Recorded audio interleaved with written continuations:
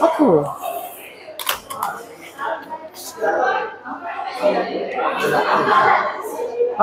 That's alright, it's alright. Sikit je.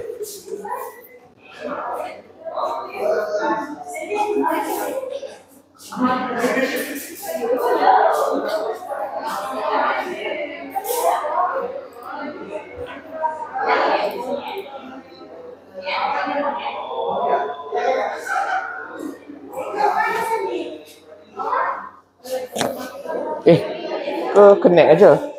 Connect aja lah. Kenapa dia kena?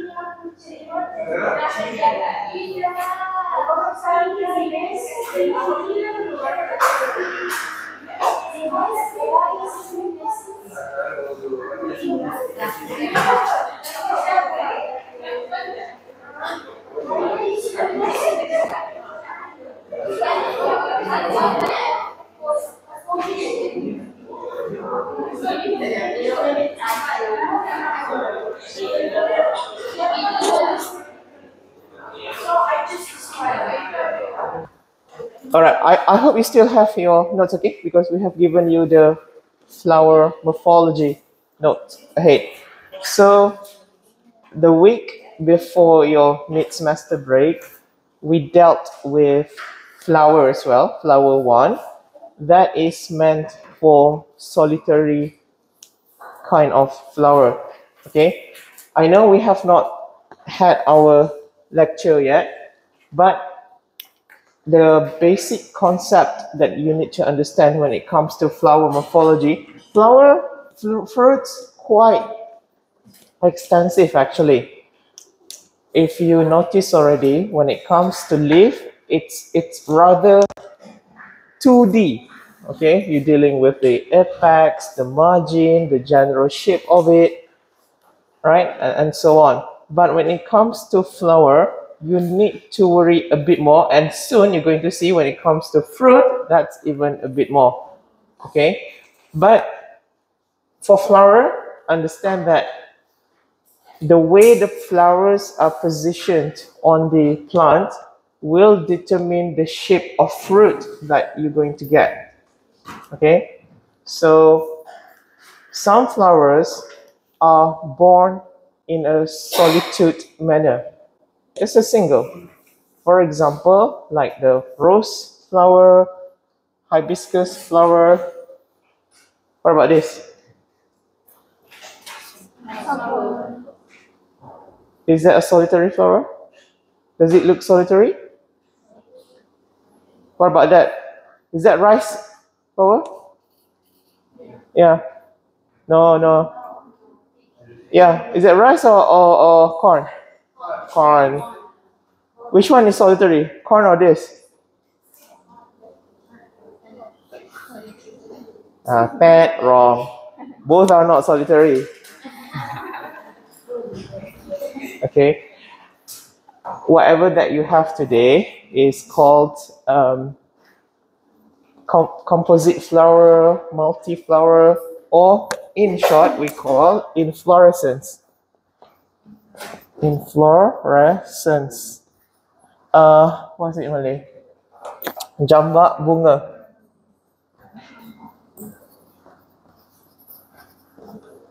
Okay. So the basic structure, kind of like leaf, In leaf, you have the stalk of the leaf. What do you call the stalk of the leaf? Tangkai daun. What do you call it? Lupa. Forgot already. Stalk. Stalk of the leaf. Botanically, what do you call it? Lupa lagi. Tak sampai satu semester. You have in front of you, this right? Got leaf here. The stalk of the leaf. What do you call it? This. The stalk of the leaf. Lagi seronok pedesal. Leaf, not flower. I told you already, right? Whenever you have learned something, make effort, force yourself to revise within 24 hours. Otherwise, you know, when I see my friends again after 5-10 years, pretty much like you, everybody have forgotten whatever they have learned during their degree time. And people wonder why I could remember everything. I just force myself to revise everything within 24 hours. As simple as that. Tak ada minum air yasin ke apa, tak ada. So when you don't revise, you know, you need to commit all your lesson as much as you can to long-term memory. Okay, and that can only be done by repetition. Okay, all right. The stalk of the leaf is called petiole. If you go higher level of it, what do you call it? Petiolule. The same concept is applied here for the flower. Okay, when you are on single flower, for example, in the case of hibiscus, the stalk of the flower is called pedicel, however you want to pronounce it. But for inflorescence, the stalk of the inflorescence, tangkai jambak bunga. Tambah lagi satu. Tangkai jambak bunga. What? Peduncle. Okay. And this structure is going to remain the same even after the flowers have transformed into fruit. You're still going to call it peduncle. Remember, okay, this flower is not going to be flower forever. When the time comes, it will morph into or transform into different organs. Okay, so this is not like human. Okay, one day you got hand, tomorrow you got umbrella. No, your hands stay hands forever. This is the unique feature of plant. Okay, it can transform, right? Okay, now you're going to see the way the flower units, we call this flower units, are arranged will determine what kind of inflorescence that you're dealing with. This is the whole idea of exercise today. Each fluorescence has its own name depending on how it is arranged. Okay, so you can use your note to look at how the flowers are arranged on the axis. Okay, right. So this is what you saw earlier with your hibiscus, solitary flower or solitude flower. Bunga tunggal, this one, right? And then start from here all the way to here, all inflorescence. Okay, if you look at it, it kind of look like the leaf arrangement. You have your pinnate, bipinnate, you know. Look at your leaf lesson. Okay, so you have in this form a spike. Flower are sessile. Sessile means no stalk.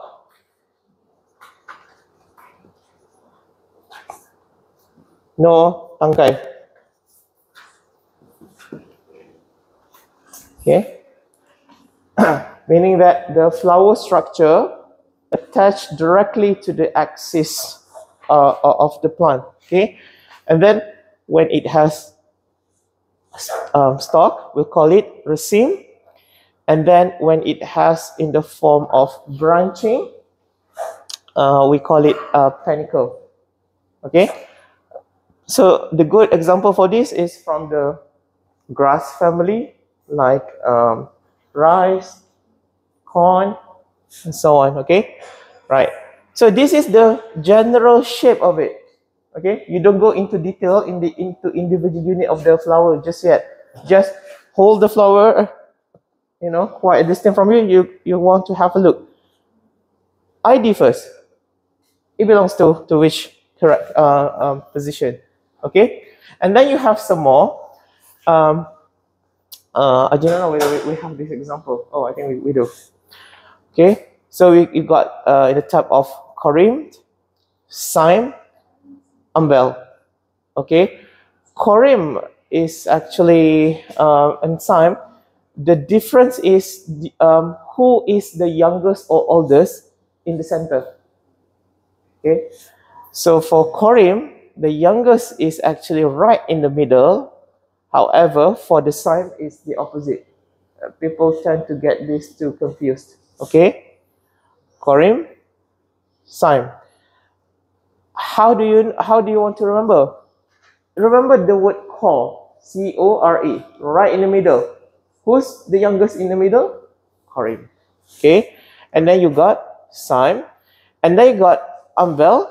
Okay, this is actually Latin word. It means umbrella.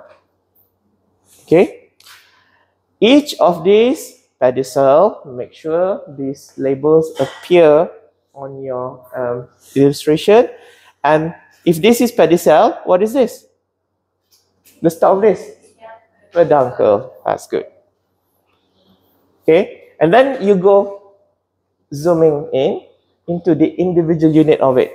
Okay, so this is the individual flower.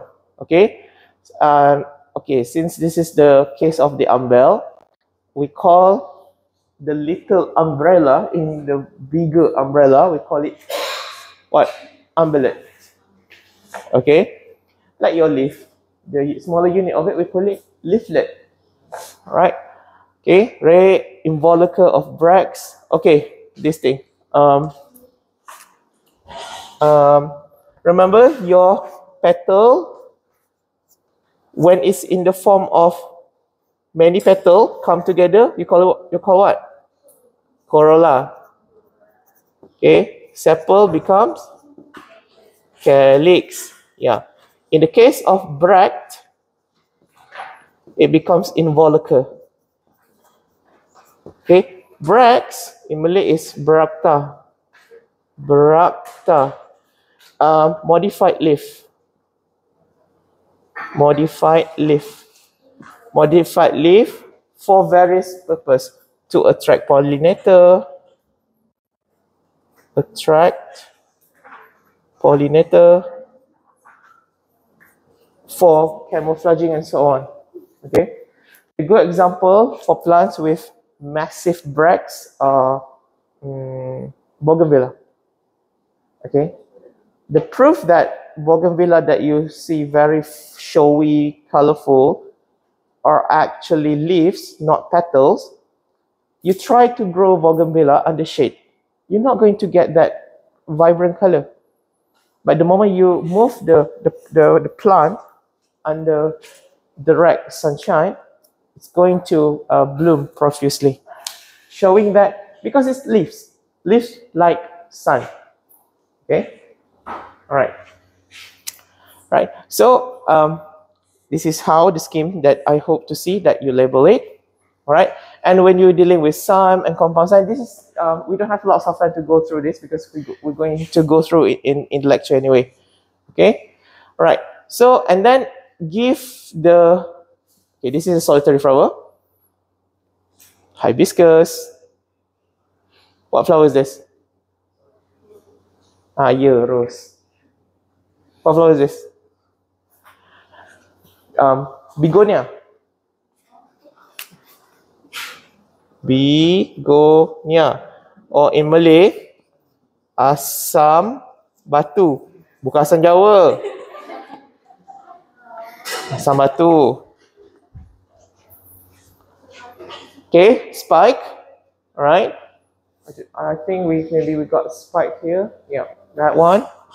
Right. Raceme, unbranched inflorescence with flowers on pedicel. You see, we got stalk here, but for the spike, no stalk. Right. Panicle. We got panicle back there. I saw that. Corim. Yeah. Celosia. I think the common name for this, if you want to Google later, it's called coxcomb. Coxcomb. Flower.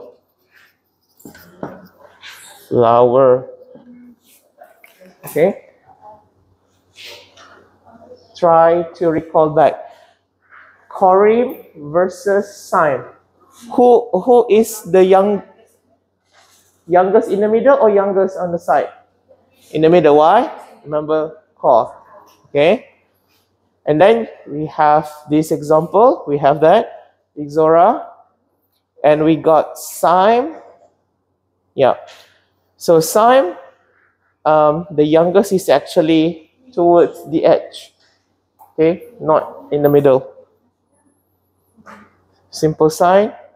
Usually we have this. Do you see any lantana kamara? No, maybe they couldn't find it. This is quite popular plants to use. Umbel, this is the flower. What plant is this? You know?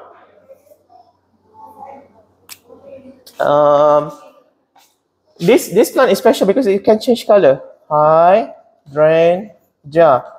So if you want to look for the Malay, it's called bunga tiga bulan. Hydrangea, it changes color according to the soil pH. Okay. Since this is blue, we know that the soil is actually slightly basic. The pH above 7. Okay.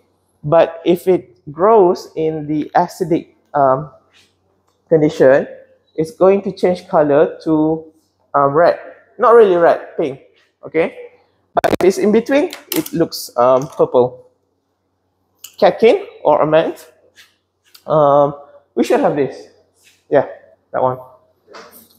Catkin is actually, I think it's a short for cat's tail. Yeah. The difference is, compared to other inflorescence that you have seen before, catkin, because sometimes people want to differentiate between the catkin and spike. Spike, it's spiking, it's standing up, erect. Catkin, it's hanging. It's, what's the word? Drooping. You know droop? I'm thinking of a Malay word for droop. You know, you have some dogs' ears going up, some dogs' ears going down. Yeah, droop. I'm not quite sure what is it Malay. Droop. Turun ke bawah. I'm sure there is a word. I do not know what is it Malay. Okay, and then you got spadix. Okay, spadix here. Spadix, one way you want to know there is a spadix, it's always associated with this structure, spathe. So you have your inflorescence here, and then right next to it, you will have this. Okay, spathe. What is it Malay? I think the Malay it's called seludang gaun. Yeah. Or what is it called? Upih kot. You know?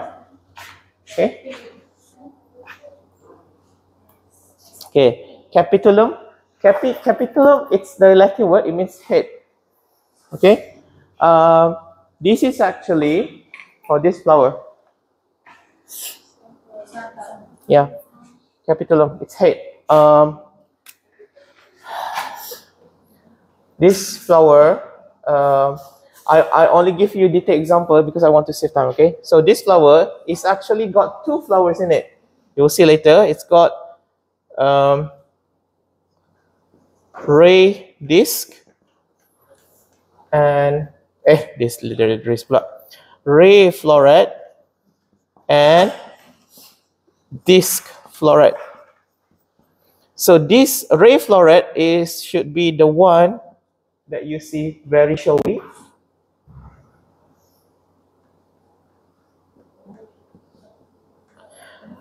And this floret is the one that looks like a tube. So this is going to be your kwachi. Okay, and going to be your female hen. Okay, you know kwachi? No. Right? Yeah. So the one that is very showy, very vibrant, very prominent, that is called ray floret. Okay. In the middle, disc floret. Oh, it's got here. Sorry lah, it's not my note kan. You know, this is not my note. I'm not sure apa benda dia letak. Brag. Okay, it's got a brag down here. Brag filary, or if you label it involucre, that is correct as well. All right. So this is the ray floret, the one at the top there, and then you got the disc one, the one here.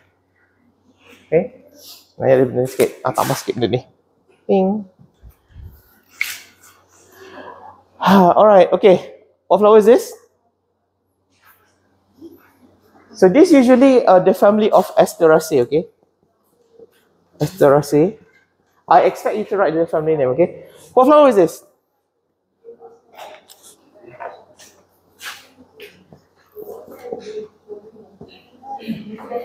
Dahlia. Quick quiz terkejut. What kind of fruit? What kind of fruit Dahlia have? You learned this already. What? What kind of fruit? If you look at your notes, I put it there. Original note, you don't have it. I put it. What?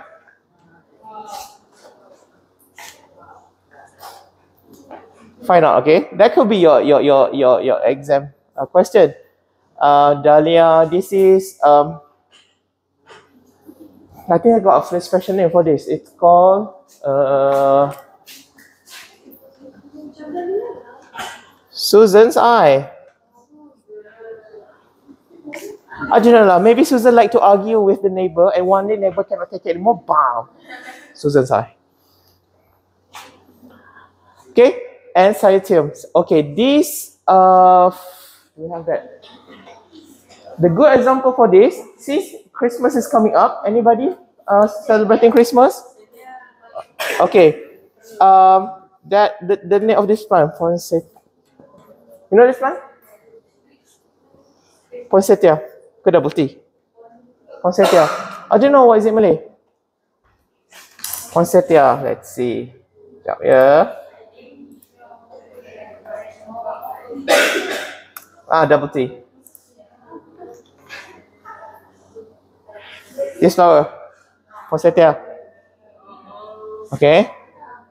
So this poinsettia is cythium.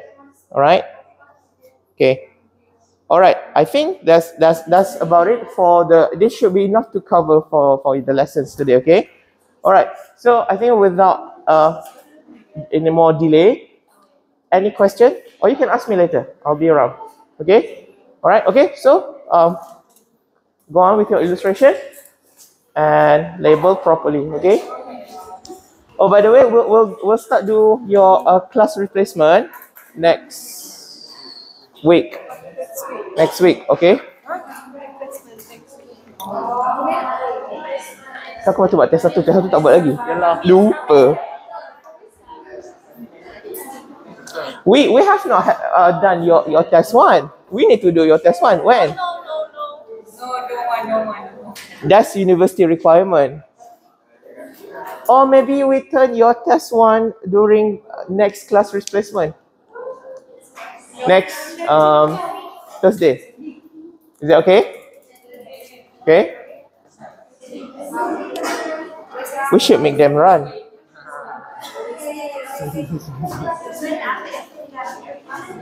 It's too easy. It's too easy. It's too easy. It's at night, right? It's at night. Many things can happen at night. Lah, mana aku punya ni? Mic. Tak pakai mic ni. Nah, tak cakap tak dengar. Patut budak tu datang ke depan. Tak dengar.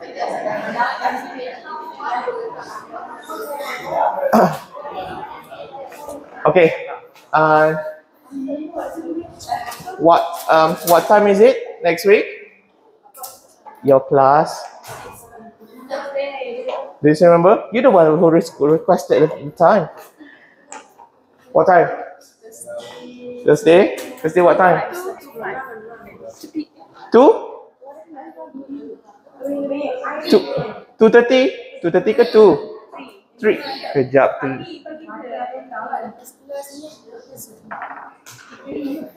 You the one who decided the time, not me. What time? Seorang kata 2, seorang 2:30, seorang kata 3.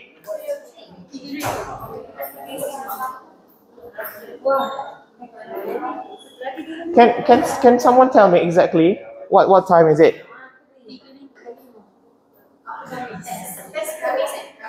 No, the time that you wanted to do the class, the timing.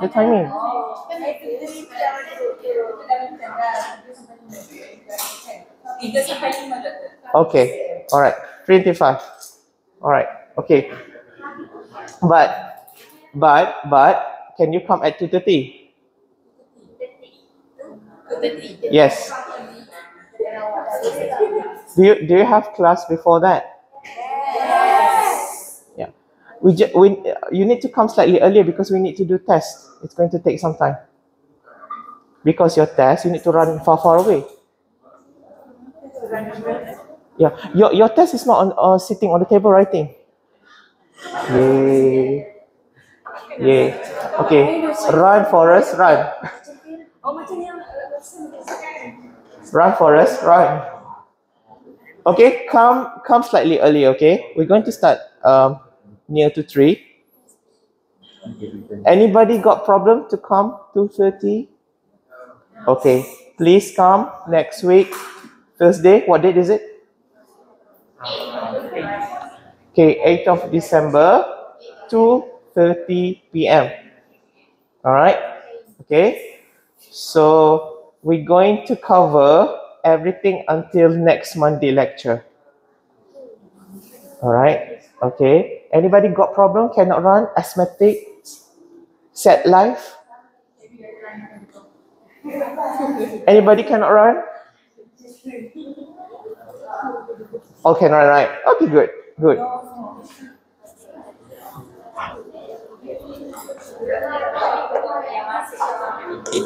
All. It's open Chrome. You can ask grandma if you like. Ask grandma, call makcik, call mak ngah, call Diodin, call anybody. Okay? Alright, please do your illustration. Nanti tak cukup masa. Do it. Yes.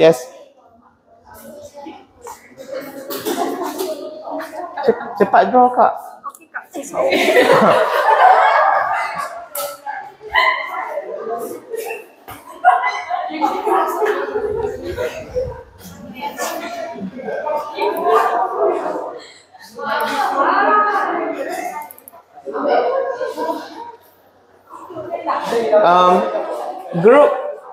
Which group that didn't get to show me your work before last session? Was it Vega Fun group? Which group was it? Do you have your illustration? Can you come and show me now?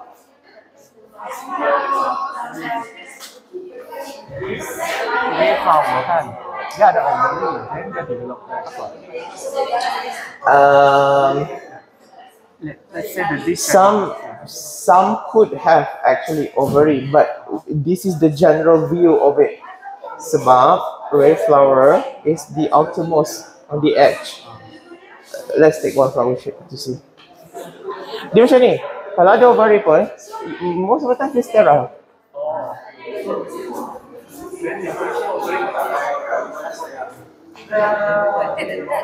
Saya confuse arahan test doktor. Just come and take the test. Open book test ke apa tadi? Open grammar.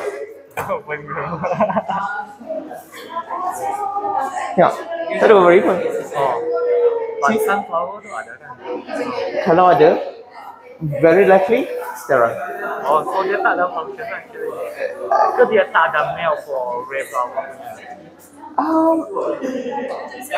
The ray itself is male. Oh, Yeah. You see, sometimes you still have the structure kind of detecting that you are having both female and male productive. But this is evolution. Okay, sometimes evolution just didn't delete the structure. They just leave it there. But doesn't mean that it's functioning. We call it, there's a word for that actually. Inferior. There's a word for it.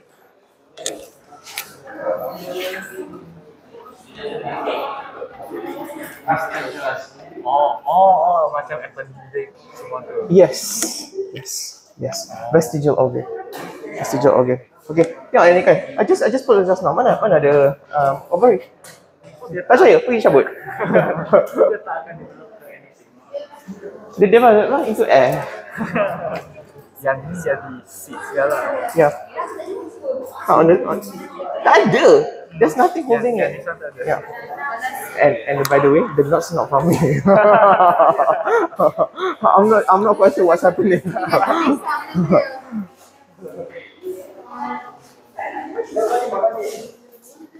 Draw away. Okay. What group? One moment.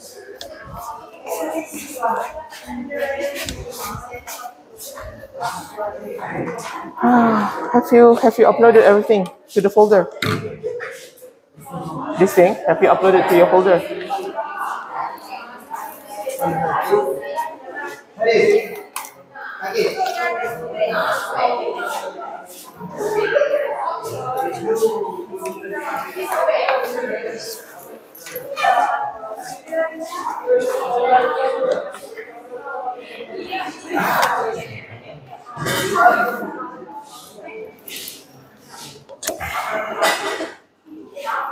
Okay, that should be fine. This is hibiscus, right?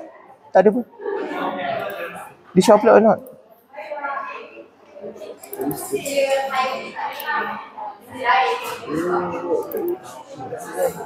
Where is it? Do you have the actual thing?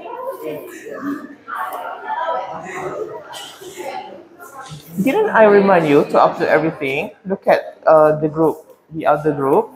What did they upload and stuff?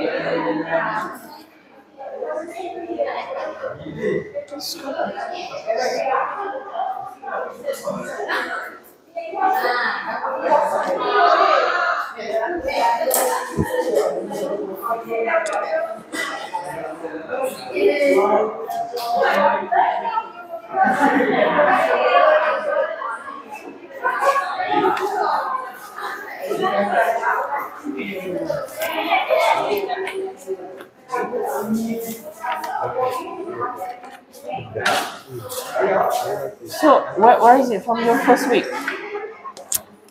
Because it's not in here. How am I supposed to know you have submitted or not?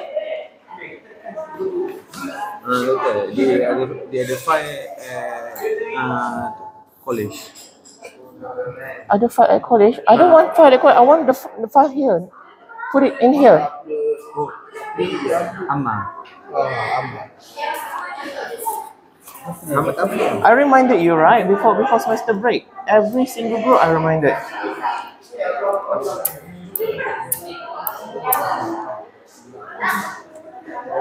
So, mana? So, aku bagi kosong lah. Dah tak ada. 0, okay? I have reminded multiple times about this.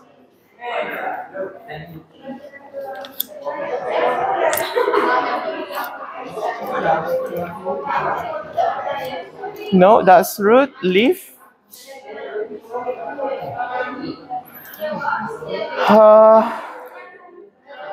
It's not my fault, okay? You're the one yang tak submit. Okay, this should be the root morphology. Which bundle is for the root morphology? Show me. Put it.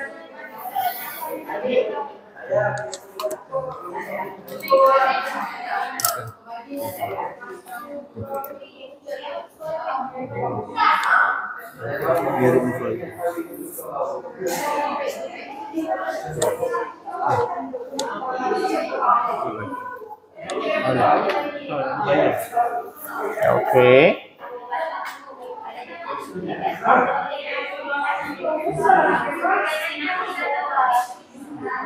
Right. So how many do you have? 1, 2, 3, 4, 5. It's fine. You got your group name.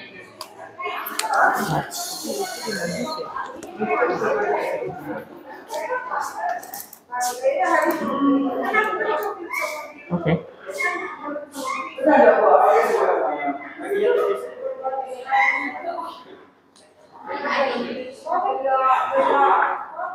Did it say Amaranthus species on the label? Did it say this on the label? Or you found the name by yourself?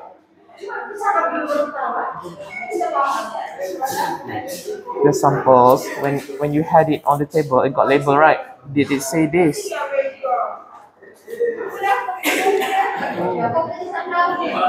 Amaranthus species. Species.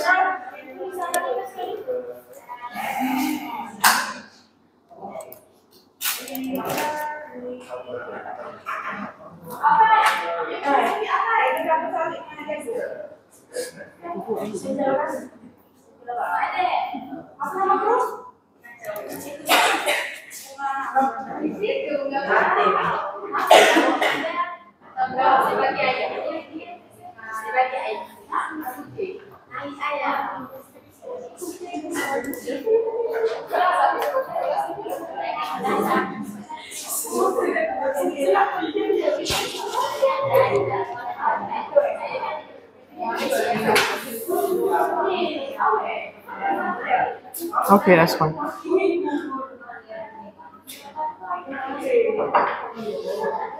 This is not root hairs. Besar ni, root hairs mana boleh thick. This is root hairs.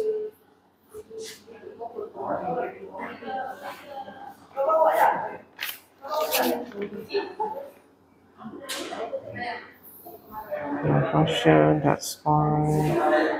Scale, row. Audio. Alright, tak boleh macam ni.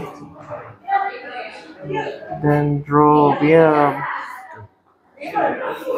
Then whatever name that you want to put. Kena gap.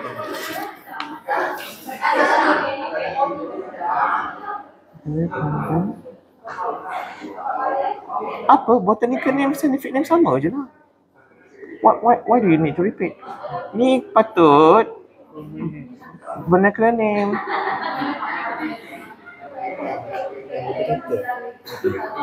Botanical name, scientific name, Latin name, they are all synonymous. So, ito botanical. Leaves. Okay, that's fine. Oh, yeah, vascular cambium, corolla, xylem. Ni kan, tadi kan dah cakap. We know this is taproot modification. What kind of modification? Apa dah nama dia sekarang? What is it? You learn it in your note already.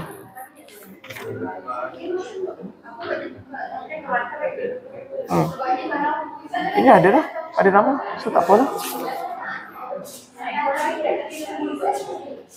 Ni kan error root. Okey lah sebenarnya. Patutnya epiphytic root. Tapi that's acceptable. Epiphytic root. Look back your notes. Apa nama this root now? After it has undergone modification. Modification of root. Taproot modification or adventitious root modification. Vicious root. So this guy, this carrot guy is under taproot. Now it has undergone taproot. It has now become something else. What is it called now? Apa? Apa nama dia? X root. Apa nama dia? Penat aku bagi mind map dekat dalam nota tu. Can I put in a folder here? Jadilah efektif productive sikit. Buka lah lesson ni. Tengoklah root functions ni.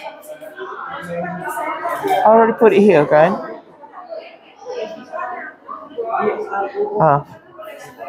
Nah tu. It's under taproot. So, siapa? Apa nama dia? Macam lah. Look, you put it down so that you know. You need to learn. I already know all this stuff. Letaklah nama dia. Taproot ni tak undergo modification lagi. Ni, kau dekat sini. Okay, ni betul lah. Ni apa benda? Conical root. Okay. Nampak sangatlah kau tak baca nota tu kan? Tak go through. Hai, perangai. Okay. Next. Let's see.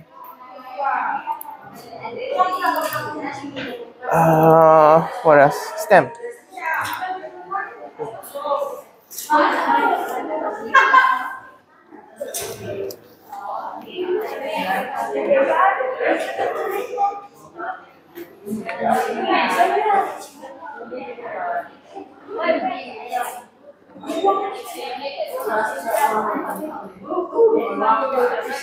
Okay. Apa ni? Tak nampak. Khalifah Hispida. Boleh saya elok. Tak betul ni. Kenapa Syed Dok repeat ni? Kau tak faham apa benda botanical name, apa benda scientific name. Why are you repeating this? This is tak betul ni. Just a common name or vernacular name.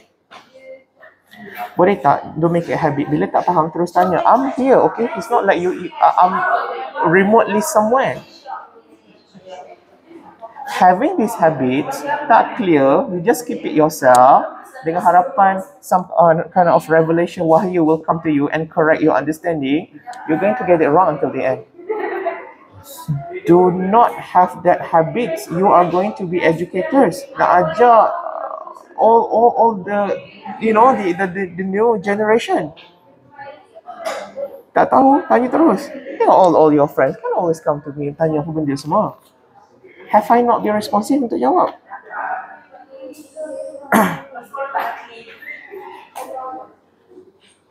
Tak ada. If you compare to other, mana ada macam ni? I never put it this way. You know, ada some of your friends have a very good attitude. Kind of did one sample first and then show to me. Is this okay? The moment it's okay after correction, follow that for the rest of the illustration. Ada kau buat macam tu? Memang tak lah kan?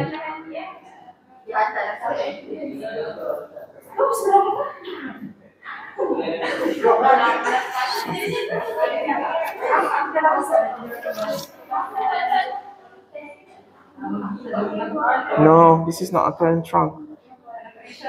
I mentioned the word here, pseudostem. Kan dah cakap, pisang mana ada batang. Sebab batang-batang semua adalah pelepah daun yang dah dimampatkan. Batang untuk pokok berkayu, untuk pokok yang lignin berkeras. Batang-batang ni sebenarnya kan I've demonstrated. I can open the what you call batang tu layer by layer. So there's a word for that, pseudostem. Pseudo maksudnya fake.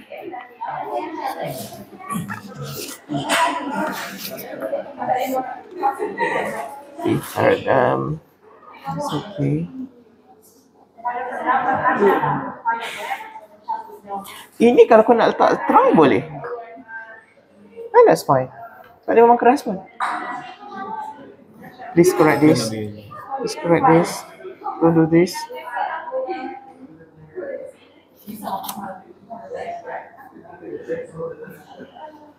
Botanical name, bukan English. It's Latin. Any language other than English.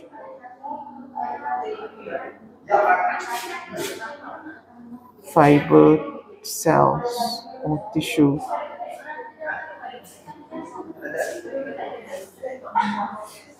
Oxygen section, that's correct. Okay, this one. Cambium.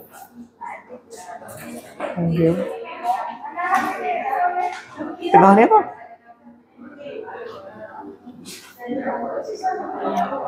Yo, kosong mana? Ada nama ke tak?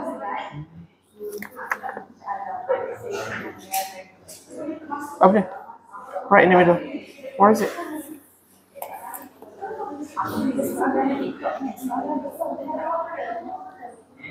Kan hollow je ujung dia. Did you see or not?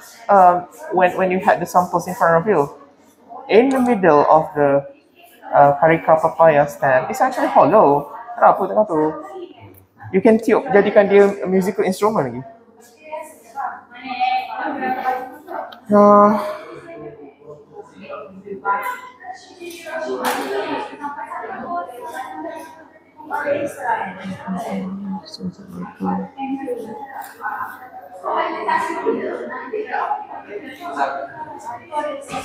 Stem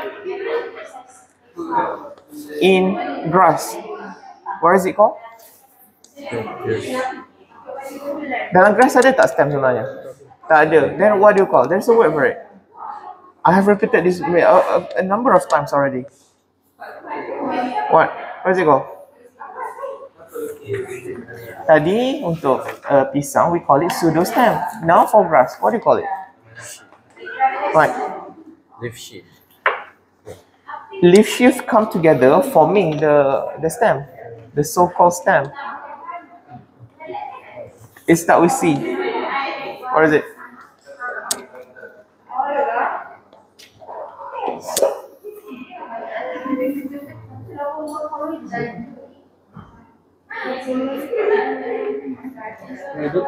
Hah?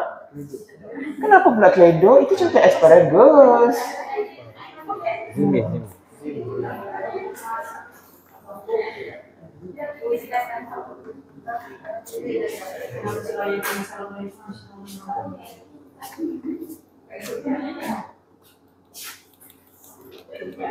It's start with C. I already mentioned this. A number of times I mentioned this.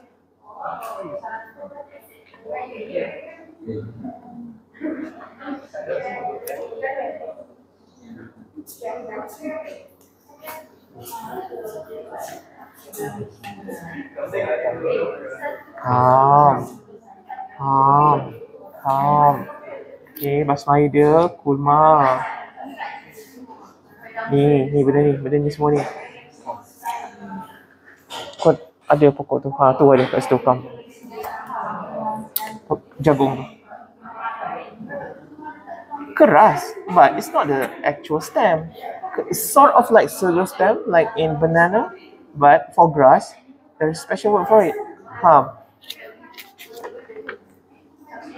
Ulat lah.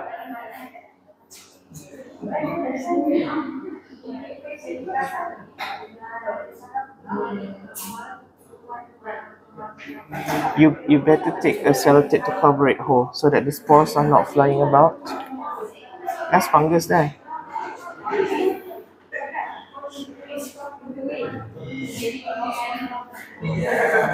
Okay.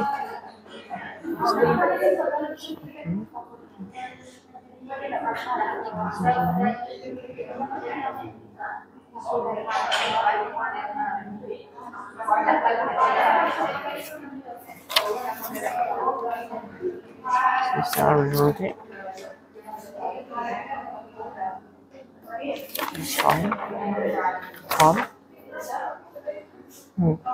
So apa nama stem modification ni? Now this modification, what do you call it? It has got a name now. Sama cerita macam carrot tadi. Apa nama benda tu? What is it? Hint. The name is actually in the Latin name. What is it?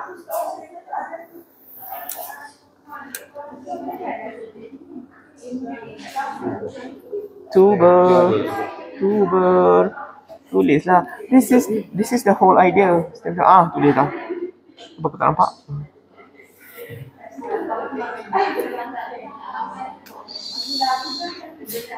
Modified stem.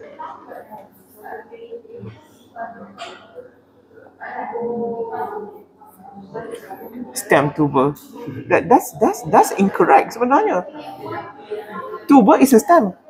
It's like as if kau cakap benda tu dua kali. Pisang-pisang.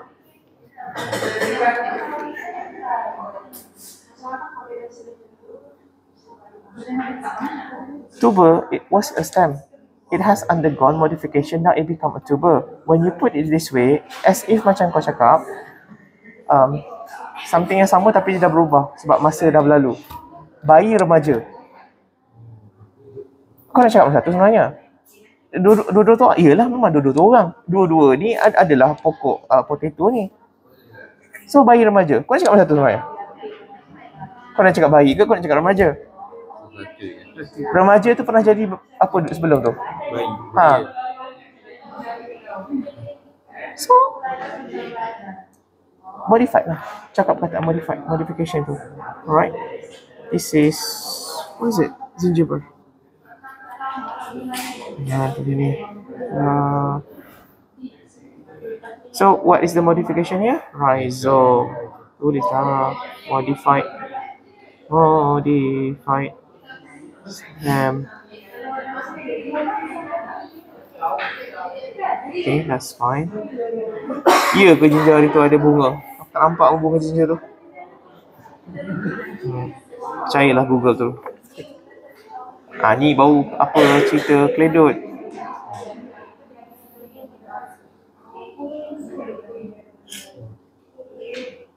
Okay, that looks fine. This looks fine. Ini betulkan nanti. Okay. That's fine. Is it everything in here?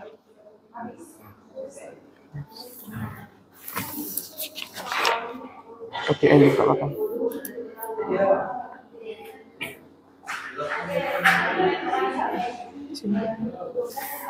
Kau nak label mana sebenarnya tunik ni? Ni hijau tu? Ni hijau. Iyalah, sama macam kau hijau tu. Hijau tu daun lah. Tiba nama tunik kenapa? Which one is the tunic actually? Yang hijau ke yang merah? Yang merah. Apa benda yang merah tu? Tunic tu apa benda sebenarnya? Our dimension is Apa benda? Apa benda bahasa Melayunya? Kulit bawang, baik. Kulit bawang yang paling luar sekali tu, yang kering. Peppery skin. Yang kering macam kertas tu. Itulah tunik. Okay, that's fine. That's betul.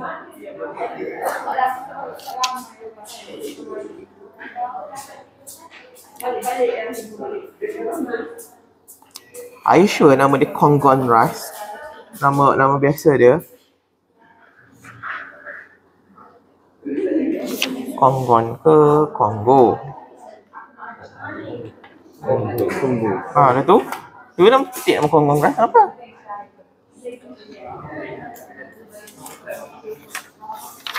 Okay, that's fine. Next, leaf. So leaf got two. So just bring all leaf here.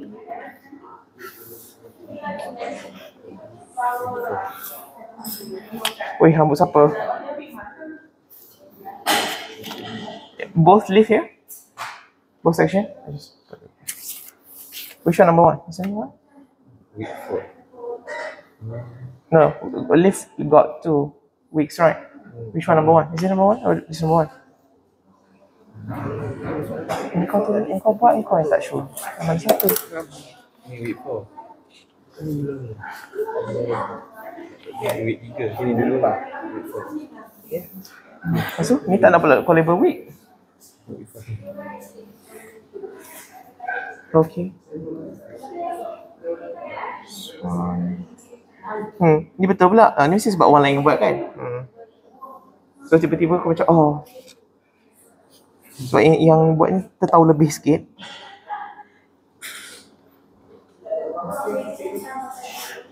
Label lah kalau kau dah buat macam ni. Kenapa kau buat macam ni? Kenapa kau buat kalis lipat dia? Lepas tu label lah. Ini bahagian apa? Ini bahagian apa? Tulis lah. Ini adaxial. Ini abaxial. Kan senang. Berapa kali buat?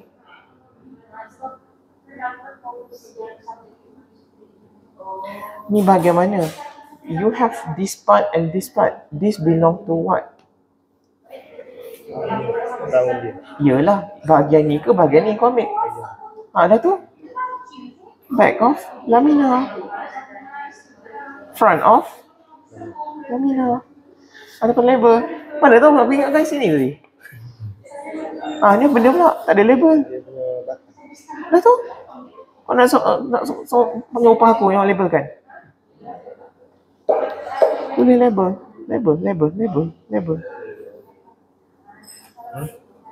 Ke benda ni?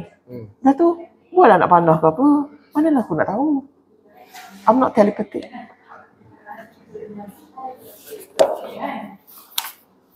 Okay. Ni satu. Label.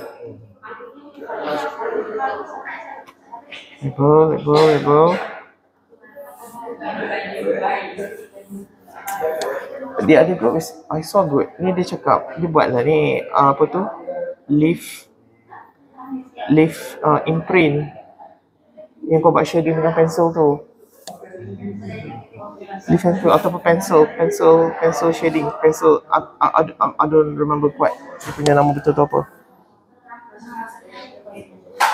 Lepas tu, yang ini apa benda ni lagi? Satu label pun tak ada. What? Apa? Hilang mood? Nak balik cepat? Satu label apa? Lepas tu kau expect semua orang tahu benda, what's going on.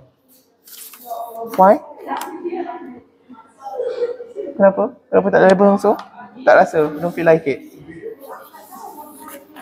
I don't feel like it, aku bagi je maka aku suka. Lepas tu ni dia macam, benda cabut ni. Tak tahu. Belongs to who? Ni ke? Ke ni? Ini macam daun si Mesoferia ni je. Did you draw Mesoferia somewhere? Mana aku tahu kau yang draw? Ni. Mesoferia. Ada? Macam daun tu je.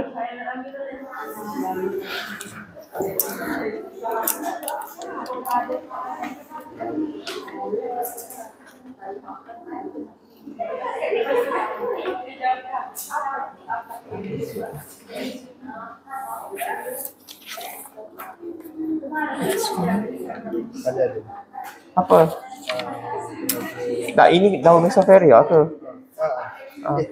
Mana aku tahu? I'm asking you. This is leaf because you just found it. Letaklah balik dalam. Is it in here? Put it back.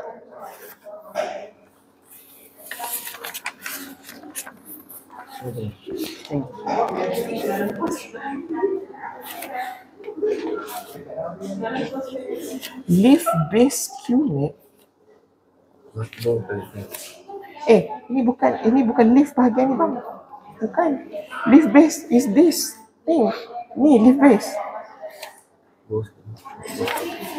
Ni apa kau merepek kat sini ni? Tiba-tiba ni leaf-based. Daun ni dia majmuk, dia beramai-ramai. Bawah ni bukan cerita leaf ni. Leaf-based tu referring to the individual leaflet. Seorang-seorang tu. Ni daun ni. Ni bahagian ni kau nak kata base apa? What base? Bukan tang ni. Ni. Bagilah nama benda semua. Tiba kat sini dia jadi cunate. Merepek.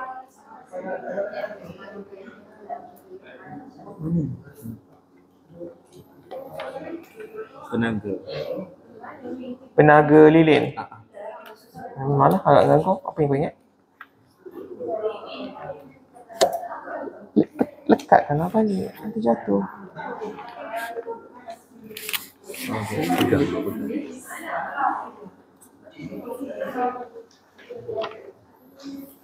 That's right.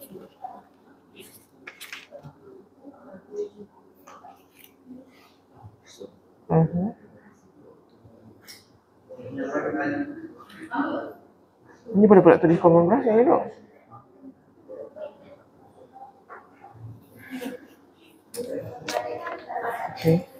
Okay, that's. Oops, sorry.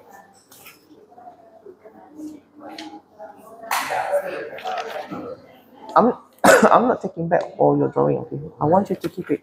You can ask other 5 group. Your group number 6, right? Tanya. Semua orang tak dapat balik. Aku tak tahu lecturer simpan buat apa sebenarnya. You can ask other group. Tak ada lecturer akan check satu sini.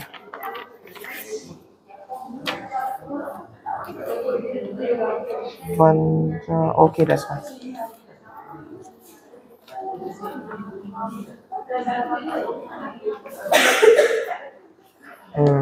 Okay. Let's see this one. This is leaf week. The following week. Ni, sama label. Dah suruh aku label. Nombor siapa label?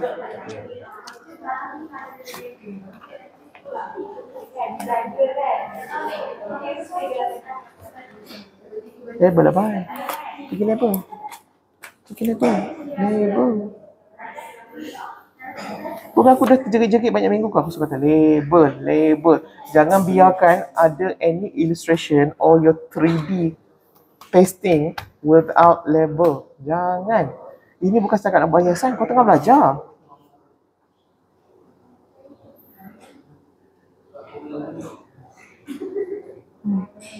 This look interesting. Tapi apa? Bawah? Atas?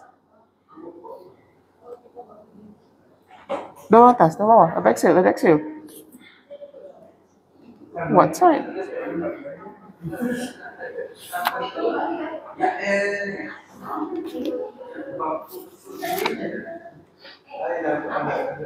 Ni seronok ni. Belakang, depan. Ni tak ada label juga. Kenapa yang daun ni banyak sangat tak ada label? Why? What's wrong? You didn't understand? Tak faham macam mana dia punya struktur?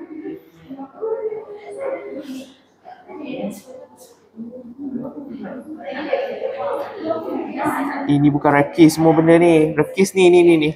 Batang ni. Tu rekis. Bukan. Ini rekis. Tengok aku pernah silap dah. Ni rekis lah. Ni rekis.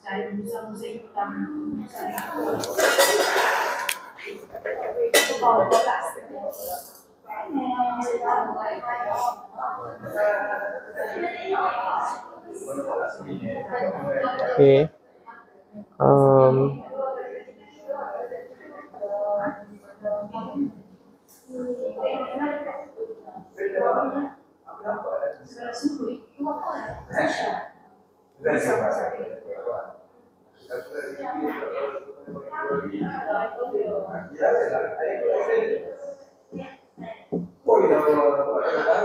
So ini semua daun. Ini petiol. Petiol dia. Ini bila kau dah mula sini, sini rekis dia. Rekis. Lepas tu bila kau dah branching pergi kiri kanan, sini mula baru dia jadi dia punya apa tu? Rekil lah. Kat dalam tu.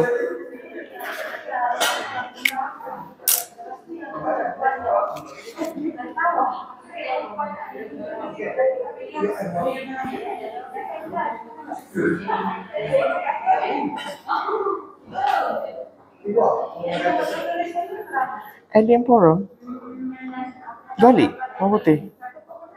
Okay. Leek and garlic is different thing lah. Garlic is bawang putih. Leek tu bukan. Leek tu another type of bawang. Dia panggil bawang perai. Lain. Tak saya. Mesti kau tak check kan main tulis saja. Garlic macam biasalah. Garlic. Internet jabatan ni memanglah. Afiq, turn on live ending.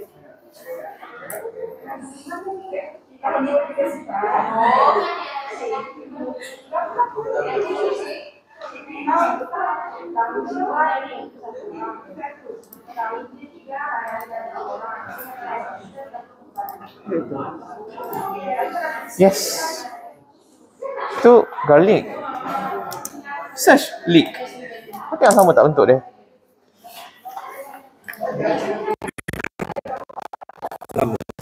Dah tak sama? Kenapa kau jadi garlic macam tu?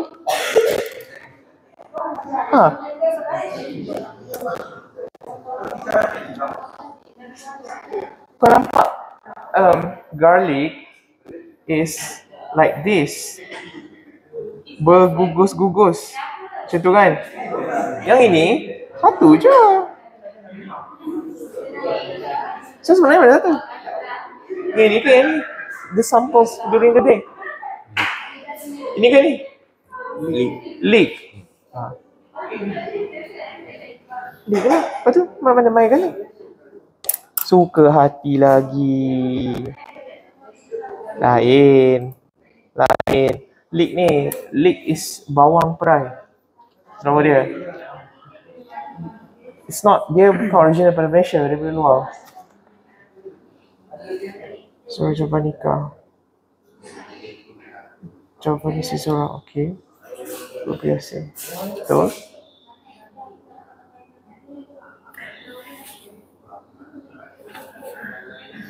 Ni, kalau nak buat macam ni betul lah. Tapi apa kau label ke sini? Kau kata foliate arrangement opposite.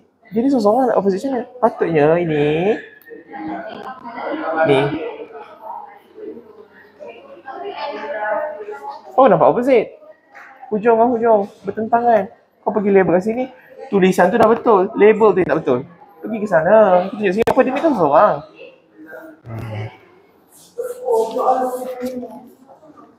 That's fine.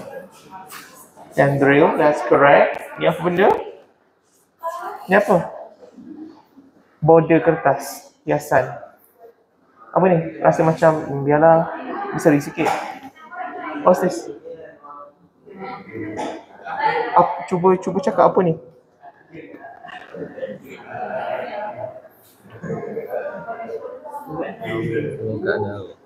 Because the leaf is actually a lot bigger. And this is a lot smaller. Are you trying to show what? But primordial. Tahu benda? Tak tahu benda. Label. Boleh tak jangan ada habit letak benda as for the sake untuk kau letak aje.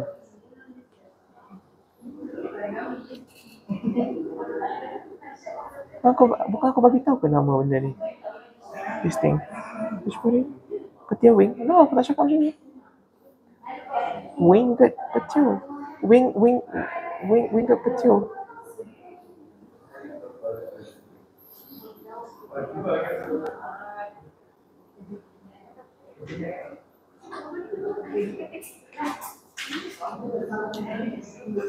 Kau mana lemon? Sejak bila pula lemon ada daun macam tu? Are you sure? Siapa yang datang hari tu lemon? Daun lemon? Siapa ajar kau ni daun lemon? Are you sure ni daun lemon? Dah no peel top apa?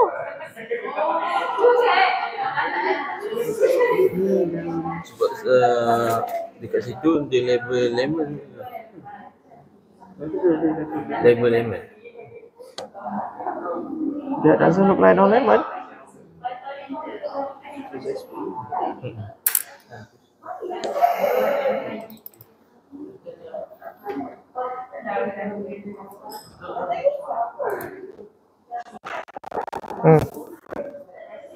Sampel fizikal yang ini. Tapi label lemon. Tu daun dia. Cafe lime. Cafe lime tu purut. Purut. Cafe lime. Kan korang tengok Google. Kau tengok Google. Bila kau tengok Google, kau tengok daun lemon macam ni ke? Dah tu. People make mistake. You are not bukan darjah satu. For you to validate as well, part of your learning. Ni. So sampai tu macam ni. Ada purut lah. Purut. Ni lah winged petal tu. So bahasa Inggeris dia cafe lime. Bukan limau kape, bukan. Kaffir. Dia bahasa Arab tu. Ada dalam Quran. Kafura. Haruman. Arab. So kafura tu dia Latin English kan jadi kafir. Kafura tu dalam surah apa? Tak tahu juga.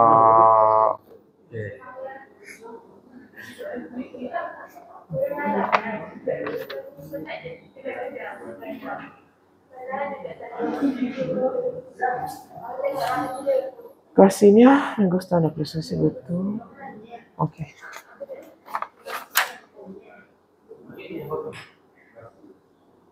Okay, shape. Apa shape dia?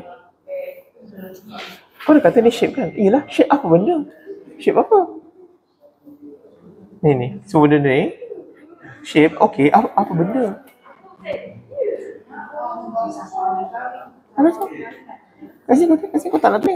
Kau expect orang untuk tahu. Tulislah.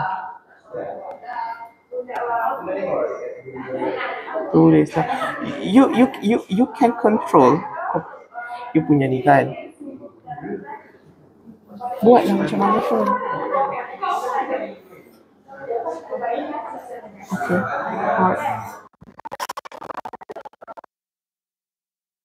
Heart shape, I'm sure.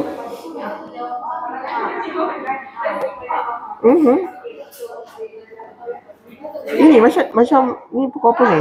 Pokok sativus. Leaf shape is ovate. Are you sure ovate? Dia bentuk macam ni kot. Ada 3 ni.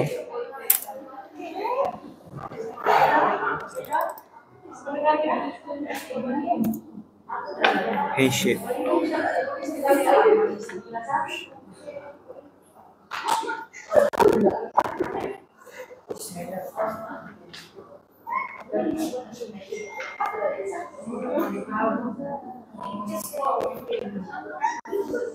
Macam mana? Macam ni? Ni?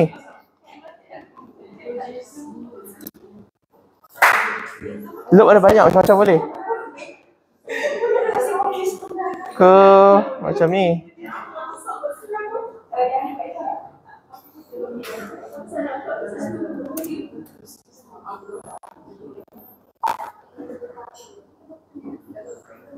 Which one? Dia tak boleh pamit sebab dia bercantum ni. Lobe, please. Lobe sebab apa? Tak nak lobe. Do you have lobe? Nampak ni. Lobe. Leaf. Ovid maybe boleh lah kot. If you look at the entire shell of it, dia macam ni. Okay. Lobe apa? Shouldn't you put that in your glossary? Sebab aku pernah mention benda tu. Do you have lobe? Do you have lobe? Anybody, anywhere in your body, do you have lobe? Ada? Tak ada? Kalau tak ada, aku nak tarik. Oh, ada. Kat mana?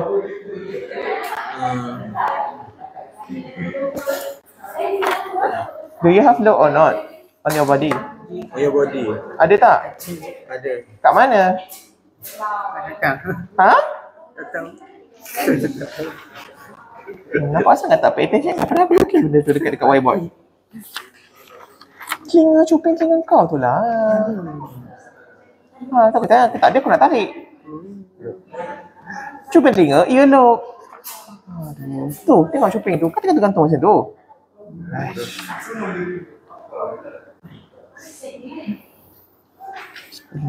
Okay, that's fine. I think this is the compound.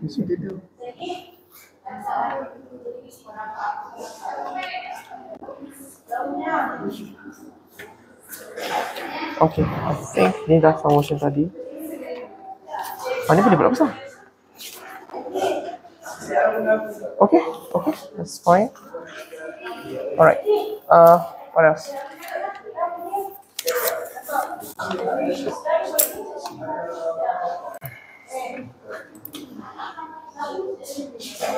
Flower.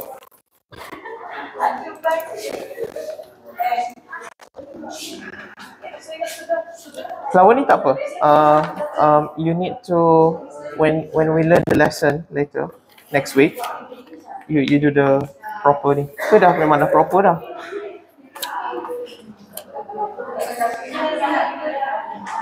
Okay. This I already showed you.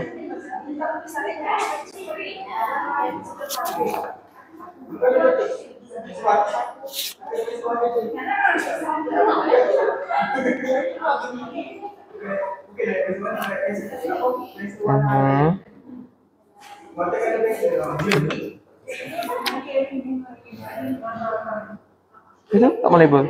Benda apa? Kat sini lah kau tunjukkan bunga ni solitary. Kan dia seorang tu. Ke tak solitary? Dia ramai-ramai. Solitary ke inflorescence? Solitary. Alright. Okay, this is fine. This is because this is still flower. Let's see your glossary. Put all your glossary here.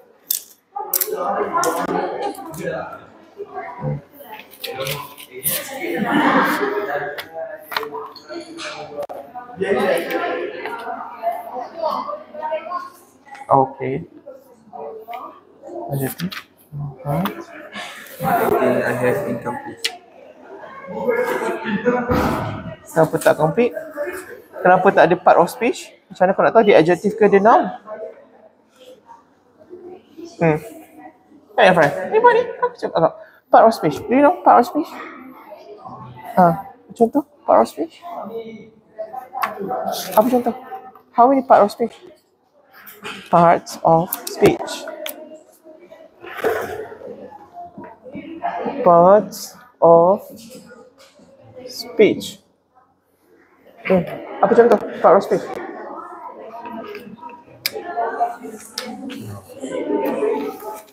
Ni pun tak ada.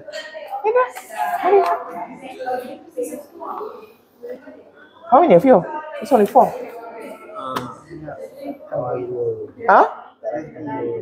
I live college. Dah, kenapa dah kat college baca? 2 orang tak hadir. Kenapa tak ada? Emergency. Apa? Childbirth. Parent. Ni. Grandmother. Grandmother give birth. At hospital. Give birth. Grandmother give birth at hospital. Oh, okay.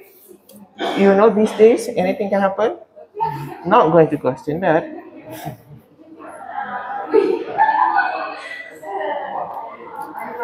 Padahal kau tulis come.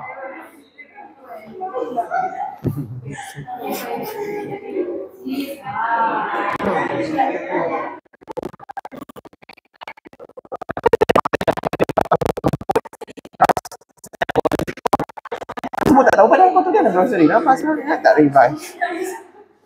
Okay. Let's see.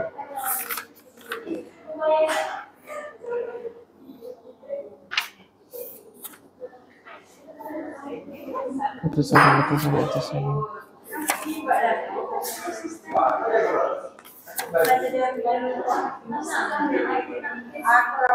Apa contoh part of speech? Letaklah part of speech.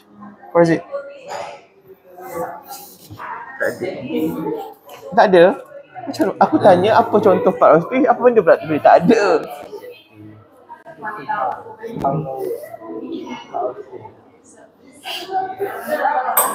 Tahu tak part of speech tu apa? Tak.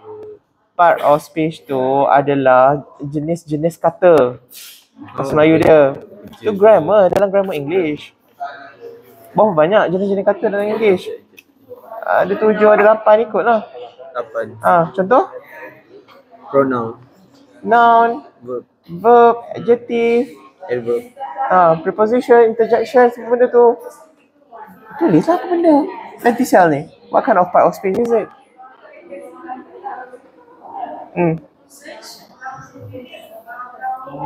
Apa? Nanti sel. What kind of part of speech is that? Nanti sel. Verb. Cell. No. Aku tanya apa benda part of speech untuk nanti sel? Apa tiba sel? Pronoun. Noun tu apa? Kata nama.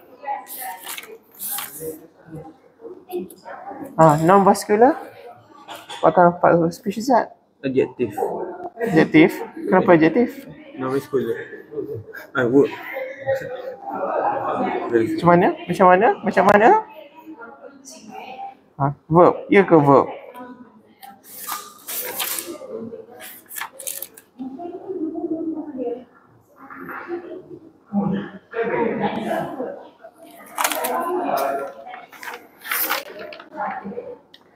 Words should come much from what I have shown on the boards.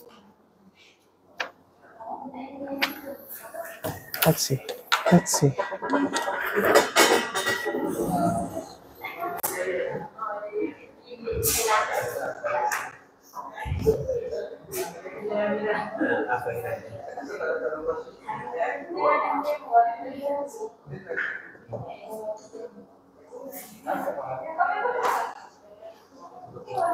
Benda ni apa? Apa benda sesuatu tu?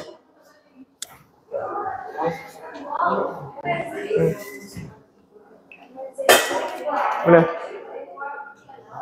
Have you seen this before? Yes. Apa ni? What is it? Sakit pinggang aku. Apa benda?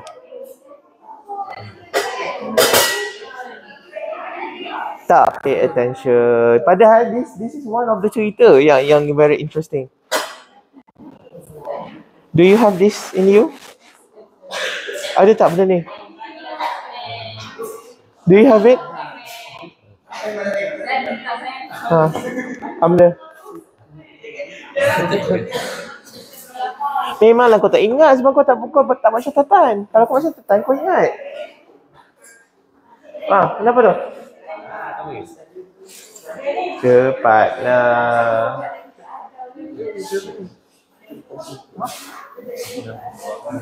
Do you have this in you?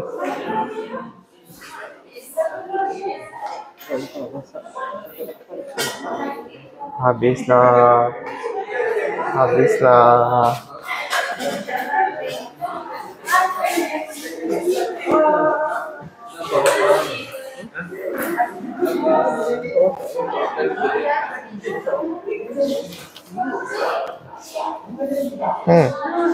Satu Satu je aku tanya. Kabut satu group. Satu soalan je. Very simple. And I did remind you to put this in your glossary.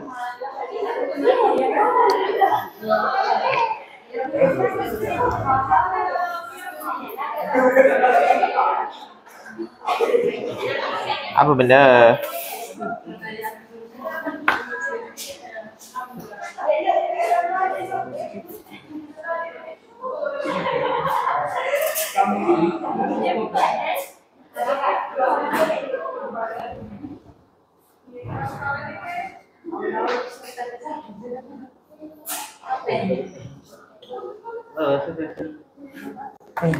Tapi dalam ni saya tahu kan. Dia macam air. Memanglah. Ayam Malaysia. Mak aku tahu. Benda luar kan. Benda ni apa benda sebenarnya? This thing. Apa benda? This thing. Tambah. So, tu betul dia. Dia ada ekor. Bagi. Dia ada ekor. Nama ekor ni hydrocarbon tail. Hydrocarbon tail. Kau nak nama penuh sangat kan? CH3 macam tu.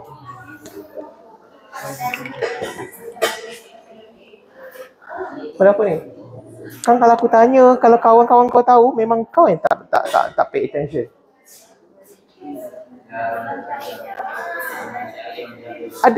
Pernah nampak tak benda ni?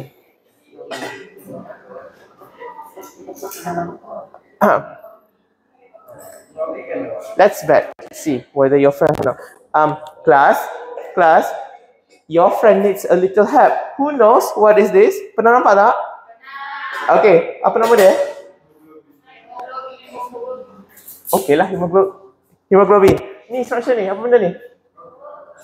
Right in the middle here. What is it? What is it? What? Porphyrin ring. Porphyrin ring. Kalau dia ferrum, dia adalah hemoglobin. Globin. Darah. Kalau dia magnesium, dia adalah klorofil. Hai. So, soalan aku, kau ada tak benda ni dalam badan kau? Ada. Kat mana?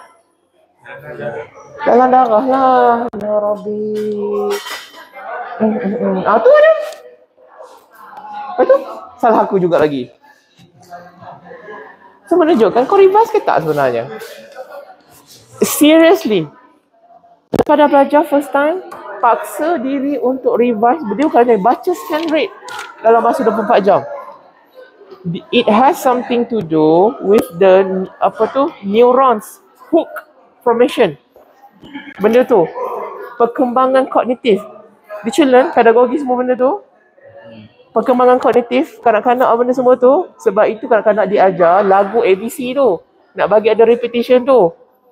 Sebab every time dia repeat, neurons tu, saraf tu, dia keluar hook, cangkuk.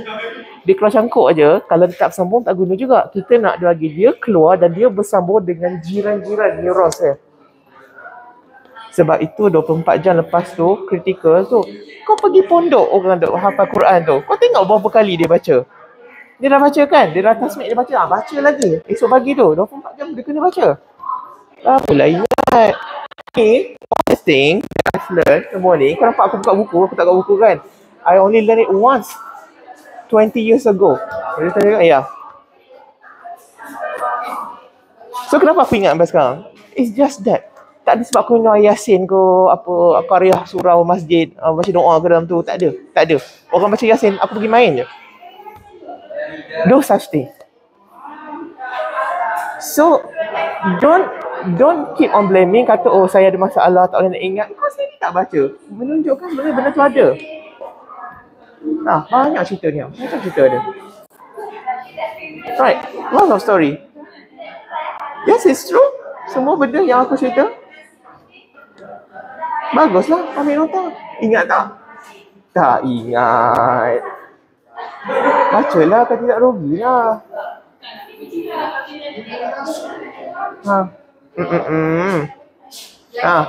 Cerita iPad ni pun ada.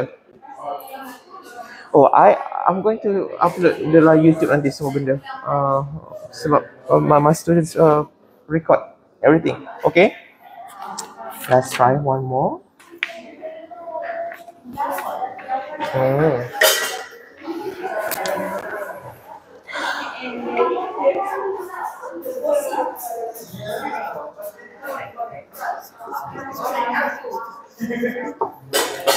Which one is flower?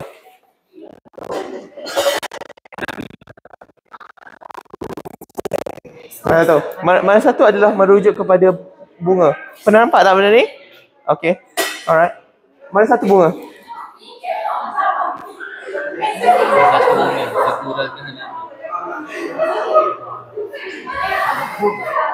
Mana? Mana satu bunga? Hanami, betul? Setuju? Banyaklah kau. Ni flower viewing. Sakura, cherry blossom. Ni lah bunga. Sakura tu bunga. Pernah nampak petang sakura? Aku tak nak tahu sakura tu apa. Tak tahu. Pernah je aku cerita macam-macam kan? Tak tahu sakura tu apa? Nak bunga betul. Nama orang pun ya juga. Ada orang nama Sakura. Sakura is the flower, cherry blossom. The event, acara tengok bunga, enjoy apa bahasa Melayu? Menikmati perkembangan bunga itu hanami. So kalau ambil petals of this, petal, tak ada petal?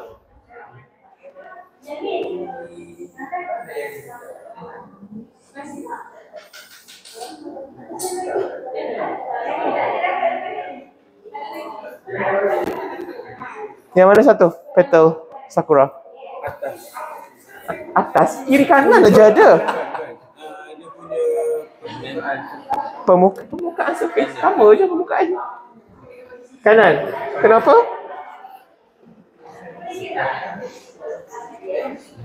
Panggil apa dia ni? Notch. So kalau ni sakura, ni apa? Bunga dia sebiji sama. Warna sama, semua sama. Tapi bila kau petik dia punya kelopak petal yang ada notch tu sakura. Yang tak ada notch apa? What is it?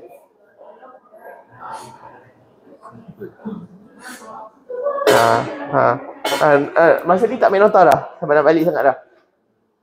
Mana? Kan kalau aku tanya kan, rasa saya ada orang tahu tak?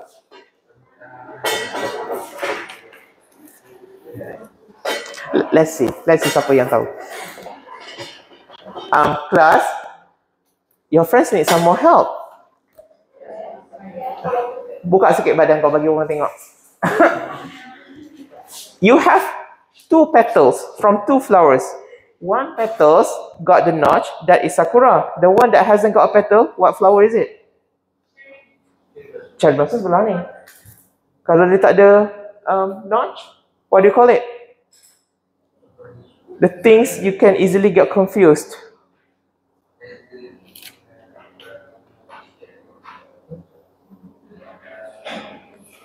Apa?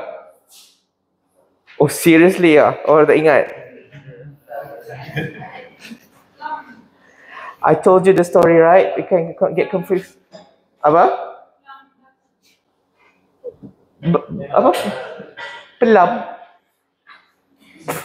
Plum. Betul lah, plum blossom. Plum blossom. Apa bahasa Jepungnya? Sakura, cherry blossom. Hanami tu flower viewing lah.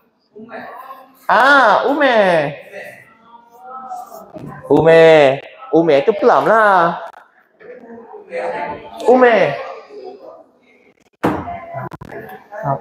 So, ada dalam kau punya grocery. Padahal benda aku cakap. Kalau ada orang tahu tak masalah, ada orang ambil nota.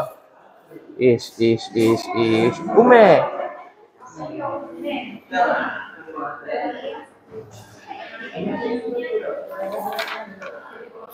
All right. Okay. All right. Okay. I think that's all for now. So you can go back to do your illustration. Did you understand what I just said just now? Okay. Lots of room to improve, then refine yourself. Okay. Soon you are going to be educated on real world. Kau nak student kau screw up? We will do better after. Okay, that's good. Okay. All right. Okay. Thank you. Okay. Welcome.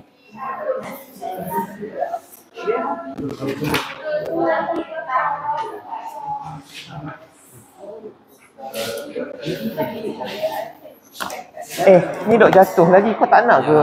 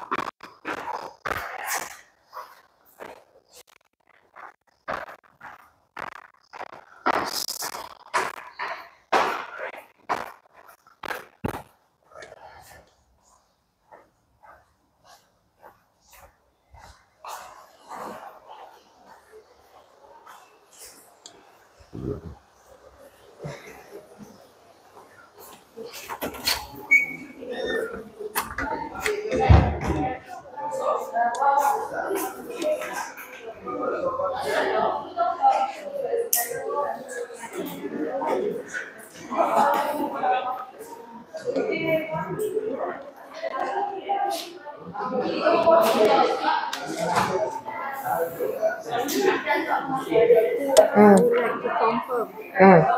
Does it stigma and this one ovary? Stigma enter ovary.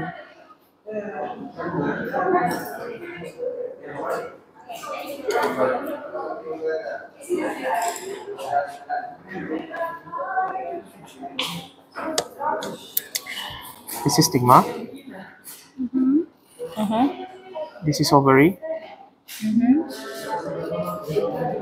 This, let me see whether you can get the stamen. This is ovary. Stigma. Ovary.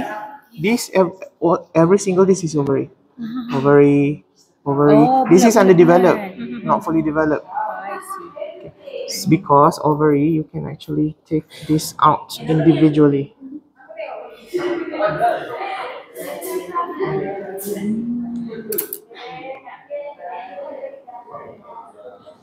Yep. 1 unit of carpel.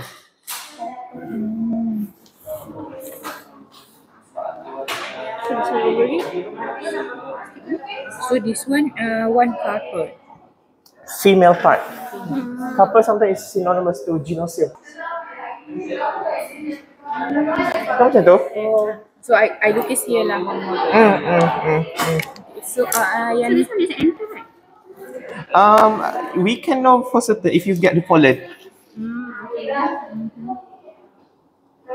Or maybe pollinia. Let me see whether you can find it. Something you can find it easily.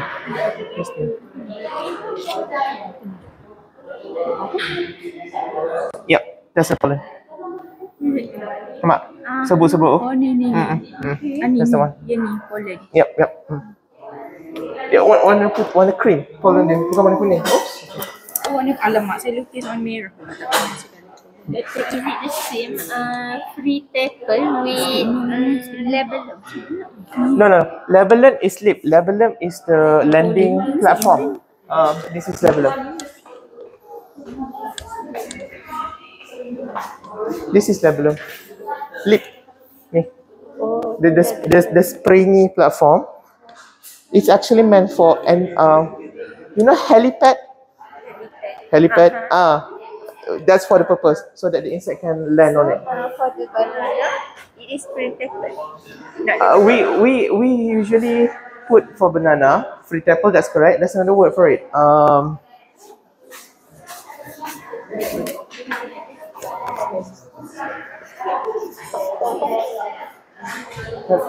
Yeah.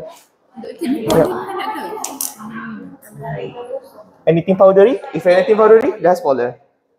Pollen doesn't have to be yellow. Oh, I see. Usually you see yellow, right? Pollen. It can be other colors. Some pollens are black. I see, doktor. Kalau this one pula, yang ni sama kan macam ni. Cuma saya buka ni saya tak jumpa ovary dia. It's ovary right in here.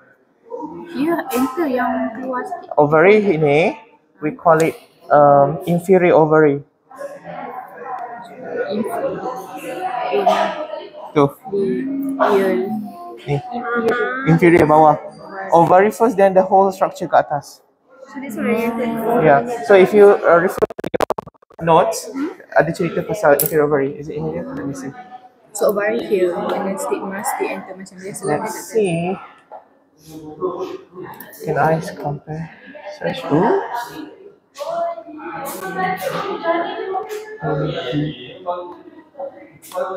So epigeny and apentium. So hypho, it's Oh, hypogeny, right? epigeny.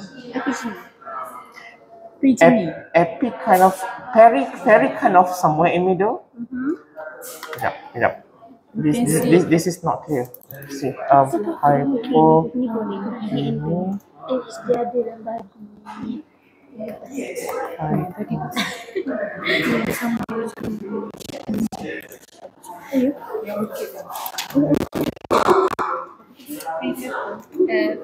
Dekat ada variant.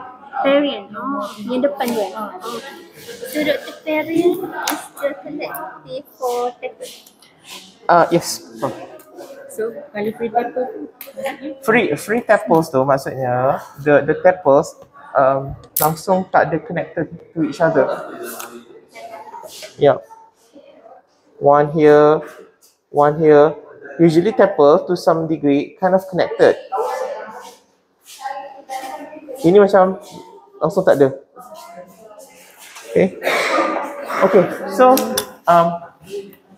this kind of, ni sebenarnya tengok bawah mikroskop benda ni. This is ovary. This is ovary. The swollen bit. oh pollen, say pollen. Ovary, pollen.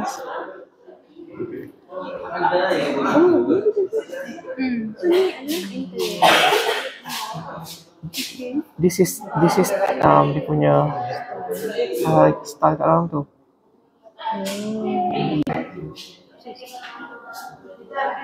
The pollen is actually, oh, this is so small.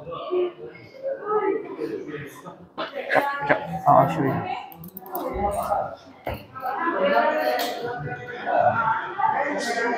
Yang tu Sophie.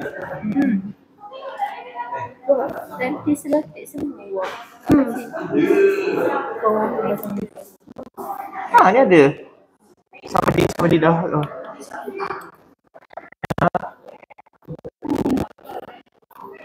Yep. This part here. Do we have a better drawing of it? Better drawing of it. Oh, kejap. I saw it. So that's for a diagram. I think dia punya pollen for this one is memang warna kuning. We just need to find. Did you see anything yellow? Oh, okay, you want? Yes. Oh, Pollen. Stamen. Stamen. Oh tak faham. Yang warna kuning tu stamen. Stamen. Ada kuning. Yang panjang tengah dia ni Stigma. Stigma. stigma. Stamen, male. Stamen is for the male parts. Oh ni Stamen, stigma. Yeah. Ni dah tu. This one is the enter, right? Enter. I'm not sure, but Kenapa pula macam enter? Ambil bunga pak letak satu. Nampak? Dia punya stamen terkeluar macam ni. this one's Yes, dia punya enter. Enter, right? Enter. Yeah. Dia selalunya dia punya pollens ni for orchids, pollens in the form of mass. Kita panggil pollinia. Dia tak satu-satu. Pollinia or pollinium. That's pollen mass. Dia dalam satu ni, tapi dalam sebenarnya ada berjuta-juta biji. The way you want to get it selalunya, ni tak tahu ada lagi ke tak. powdery. Oh, maybe dia ada flower, still got it. Kau dah tak ada flower kesian ni. Apalah. Kita lukis mahu juga untuk Izora ni. Ya. Reproductive punya part. Yes. Okay. Yes. Terima kasih doktor. Okay. So the stigma kat dalam dia tu. Bawah. Dia bersambung ke, bukan bawah ni, belakang. Dia kat sini. But you need to open ni lah. Kejap. Sebab tu insect tu masuk ke dalam tu. Kejap.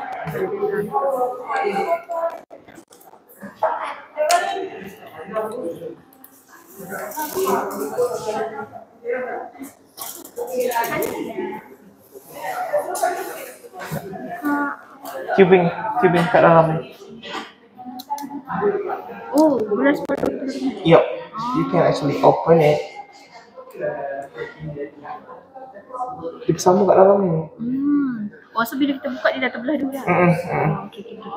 Because this whole thing will enlarge become pot. That's how you get vanilla. Okay. Let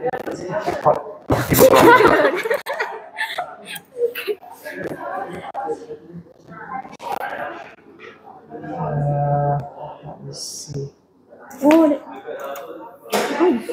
Yeah, yeah, it will enlarge.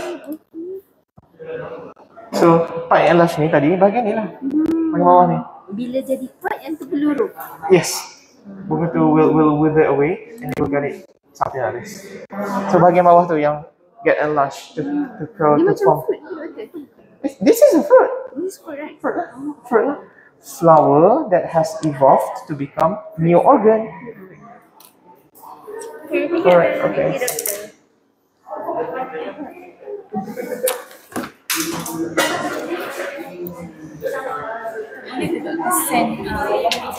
punya nota It's in the folder. Everything in the folder. the Skype. No, your classroom folder. Everything in here. Oh, okay. Later I double check. Thank you. See, that's it. OneDrive. Yes. All in there.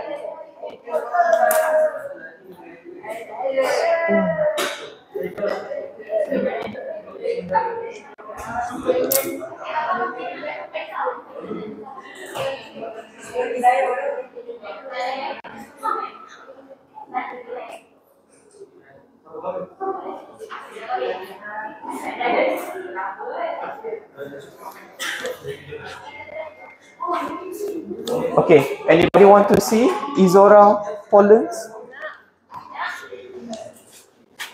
Tunjuk. Ni. You can see it with unopened flower. Ni I open it manually. But tengah tu ada 4 tu. That's the stamen. That's the pollen. Lekat kat jari. Ada lagi lah. Lekat. Okay. But this is clearer with unopened flower. If it's already open, many of it are open already, right? Dia susah nak nampak. Right? So nampak. Oh, putus. Nampak. Ambil lah.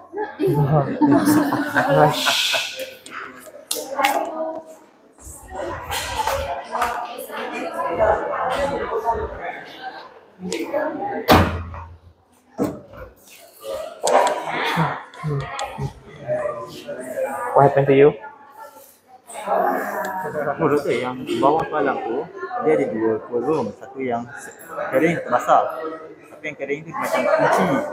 So saya tak agak basah. Basah so what? Ada kolam dalam tu? Tak ada lah.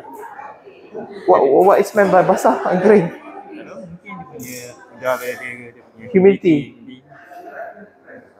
Better yang kering lah kot. We don't want. Cakap kat Elmi lah tak yang kering. Yang kering tu kunci. Malam tu kunci je.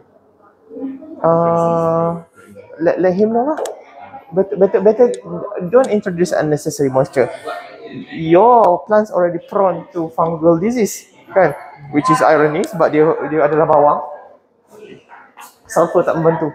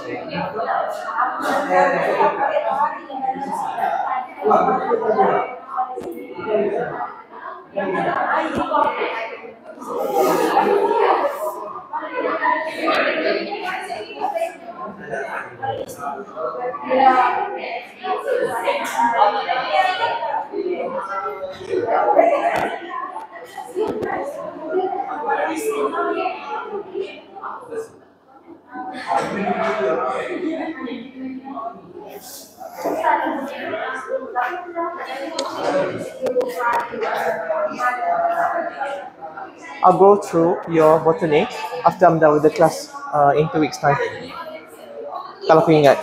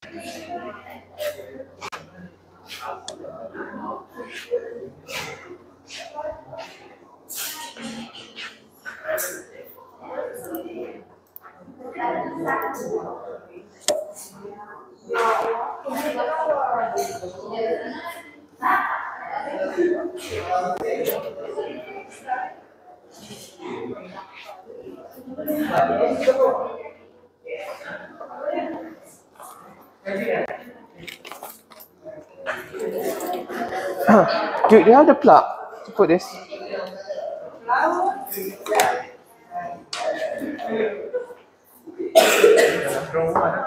Dia jadi bunga. Kau susah nampak dia. Tak ada dia sebab dia dah mula jadi buah kelapa. The moment buah kelapa dah mula jadi, ovary semua ni dah tak susah nampak dah. Tapi dia ada kat dalam tu lah.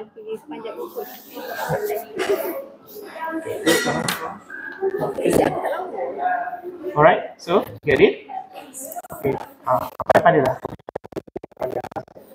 Ya. Gambar. Tahu? Saya tak tahu mana satu gambar yang So inflorescence ni panggil apa? Betul tu panggil peduncle.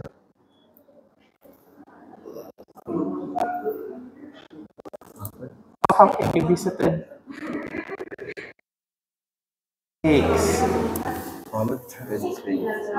Suka hati je peduncle. Peduncle tu kan cakap tadi untuk keluarga rumput, padi, jagung.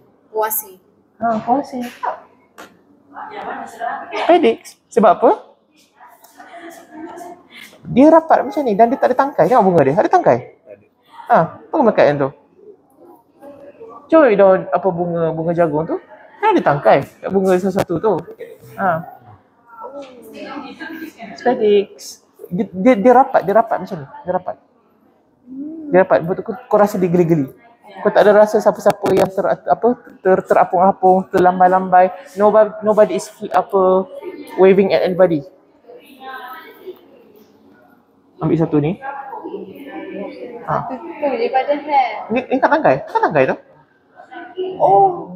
Tengok yang ni. Oh macam ni. Ada pedik.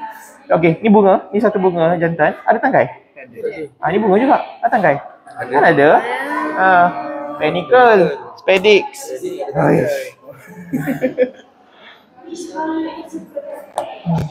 Benda dalam Google dah ada lah. Dah. Okay, get it? Alright. So dapat dah semua info. Semua benda ni untuk bunga ni. Apa lagi? Gambar dah. Lagi nak. Kalau yang ni dia punya ni stamen. Ada powder keluar coming out from it. Oh. I just show tadi to this group. Maksudnya kena apa ni? Macam pecahkan dia. Actually you don't have to pecah. This. Oh ni tepi dia ni ke? Yep. Oh okay faham. Very small powder. Faham. Yang ni gynoecium. Female. Yes, female. True. So ovary. Yep. Style stigma. At the top, betul? Ni bukan. So ni yang flower je lah. Ni, the whole ni panggil apa? Flower tu. Oh dia punya The structure tu. Macam ni tadi saya panggil spedik. Ni panggil apa pula? Alamak. Dia ada dua je. Tadi kan dah bagi tahu ada dua. Sama ada dia cyme or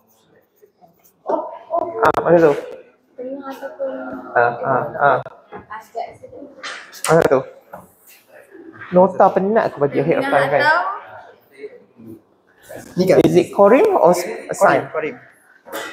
Izora javanica. Corim. Macam tu. Apa beza corim dengan cyme tu? Dia ada tengah dengan tengah opposite tadi. tengah paling muda. Corim ke cyme? Tengah paling muda Corim or cyme?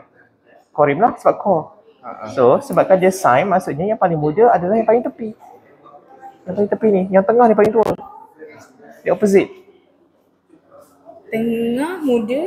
Kalau dia corim, kalau dia ni cyme ke corim? corim. So kalau dia corim, Muda kat tengah. muda kat tengah lah. Muda. Ini lah. Ini lah. Itu Bukan. Okay. Tak, maksudnya macam mana nak tahu dia muda, dia maksudnya pembentukan flower tu the latest. Yang ini mungkin dah ada 2 hari. Yang ini baru hari ni kembang. Ni dah ada lama dah. Sometimes the flower has formed earlier dalam flower bud. You can't really determine who's younger, who's older. Oh, nak tahu adik-beradik dia lah. Siapa?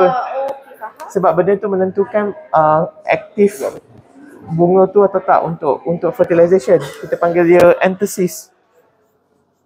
Anthesis ni bila apa tu? Pollen tu aktif. Pollen tu aktif dan dia bila fertilize boleh jadi buah. Petal. This whole thing panggil apa? Alah, tadi dia punya pembentukan kan? Tadi dah panggil dia dah tahu korim. Ni panggil apa? Kita dah tahu dulu. Tak ada nak cerita kat sini. Ini lain pula. Head.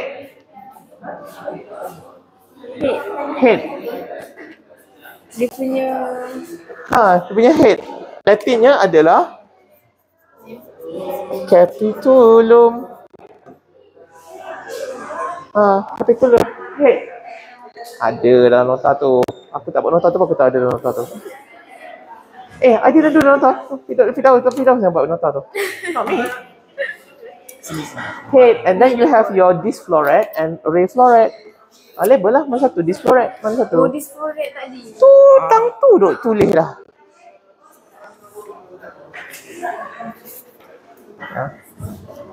Ini dah termasuk sekali ni, refloret ni. Tu cantum sekali. So maksudnya ni lah, yang ni ray. Ending Disc. Betul lah, tadi sambut dah. Ni tak jalan. So refloret selalunya dia ada pollen. So ada pollen. Kalau ada pollen tu betul lah tu. Nah. Ini stigma. Betul lah. Ini jadi kuaci. The bunga dia datang daripada refloret. Ni ray kan? Ni saja. Ray lah. Yang ni Dia whole size campur dengan bawah. Kau tinggal bawah dia. Ni lah, betul lah ni. Ray ni. ni lah. Yang ni pun betul tapi tak cukup sifat. Panggil juga refloret. So aku tak adalah terminologis kelopak bunga.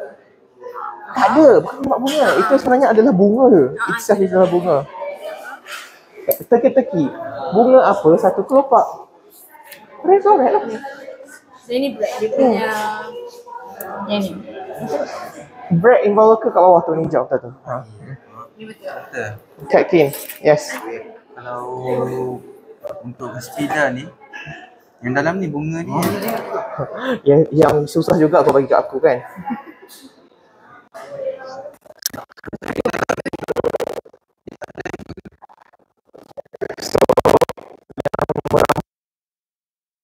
Dia memang kat dalam tu lah. Sekejap. Asyik. Ya ke syari tak ada? Kalau syari ada macam mana? Dia tak ada label yang dah ada.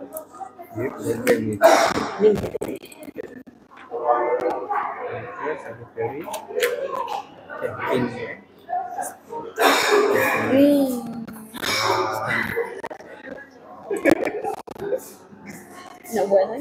Ada. Tak tahu dah ada.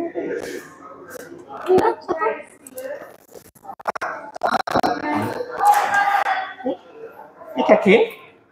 Yang kau tengok tengah tu, male flower. yang tengah ni. Jangan abaikan merah-merah tu. Okey. Ni, male flower sama ni. Male flower. Lagi tengok apa lagi yang jelas. Oh ni doktor bunga dia dekat dalam Ya. ni. Yang biji-biji Ya. ni. Dan yang swollen bengkak tu adalah female. Oh. Ya. Dia bengkok. Ih. Dia bengkok. Ya, yang bengkak tu. Ada yang bengkak dalam tu. Masa dia keluar jadi bulu-bulu. Ya, Bulu-bulu tu is just brag. Biasa je. Dia kind of to attract pollinators. Merah kan pollinator suka, rama-rama suka, tebuan suka, engkau suka. So ni lah female ke tu? Bengkak tak? Yes, bengkak tu. Itulah female. Lepas tu dia ada bulu sikit. Letak atas Panggil ni. powder. Kalau bukan laki yang female yang ada. Male ada pollen, female ada stigma.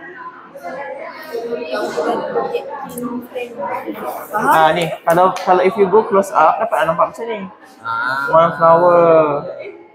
Yang atas tu yang keluar powder sikit tu enter dia. Tulis aja tu. Ya. Kena nanti dekat tu kena zoom. Macam kita buat tadi. Okay. Get it? Alright. Okay. Ya, ya.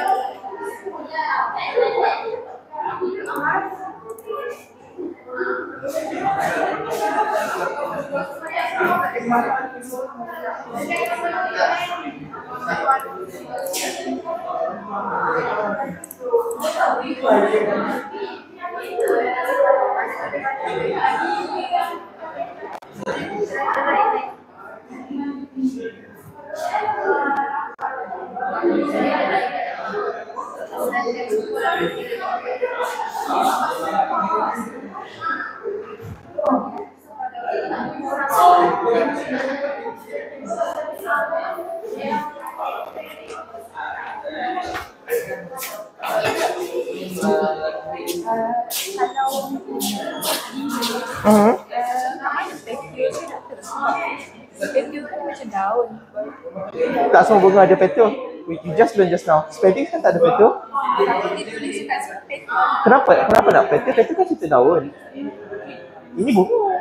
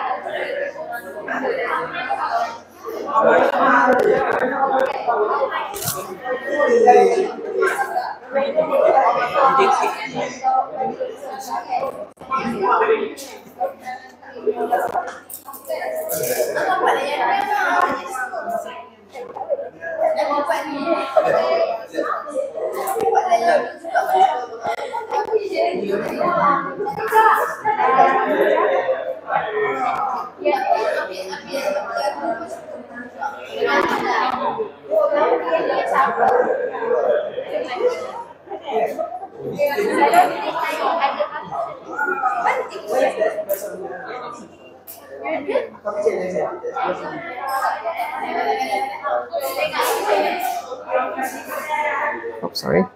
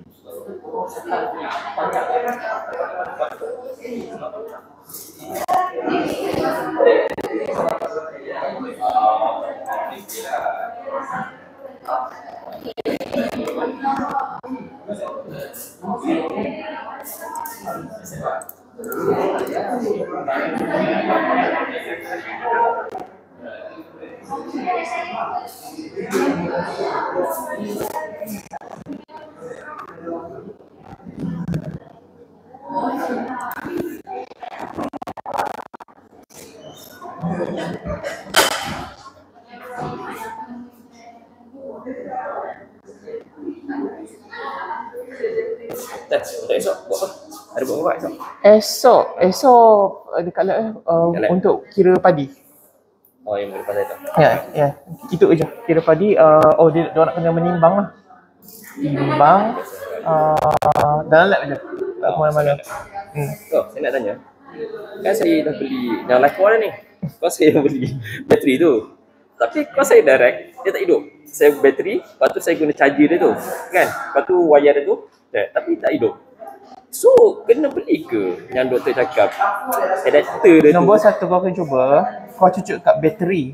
Bateri tak kira lah bateri tu hayat. Sekarang ni, saya on bateri, lepas tu saya cocok sekali. Maksudnya, yang power bank saya tu, charger bateri tu. Maknanya dua kerja ada buat. Baru hidup. Kalau saya direct terus, takkan hidup. Itu yang saya tanya doktor kan, yang first yang saya Charge lah dulu power bateri brick kau tu dulu. Dah. Maksudnya penuh. So, kalau kita charge, dia tak hidup. Takkan hidup. Masih Dia macam ni, benda tu dia nak stability. Bateri tu memang menjaga voltage. So, bila bateri tu tak ada, power yang direct datang daripada generator ni, dia tak terkawal. Tapi kita guna charger tu. Takkan dia tak boleh lagi Apa, charger portable ke charger biasa? charger saya tu. Charger portable dia tak ada standard yang khusus untuk Leica. Charger untuk Leica lah betul. Saya guna charger Leica tu lah. Tadi kau cakap charger portable. Macam mana? Tak, sekarang ni power bank besar saya tu, saya sambungkan dia macam ni, wayar ni, lepas tu Leica punya tu. Saya bawa sekali tu. Kau patut tunjuk kat aku. Macam mana? Kau patut set up tunjuk kat aku. Tak, kalau benda tu tak depan mata, aku pun tak tahu nak tunjuk macam mana sebab benda tu possibility dia banyak. Ada je. Dah tu dia. Tunjuklah, tak sempat hari ni, esok. Ni kelas ni nak habis kan? Esok. Boleh. So bawa benda tu, set up kan supaya aku tengok. Okay. So saya keluarkan. So isu dia aku cepat habis bateri.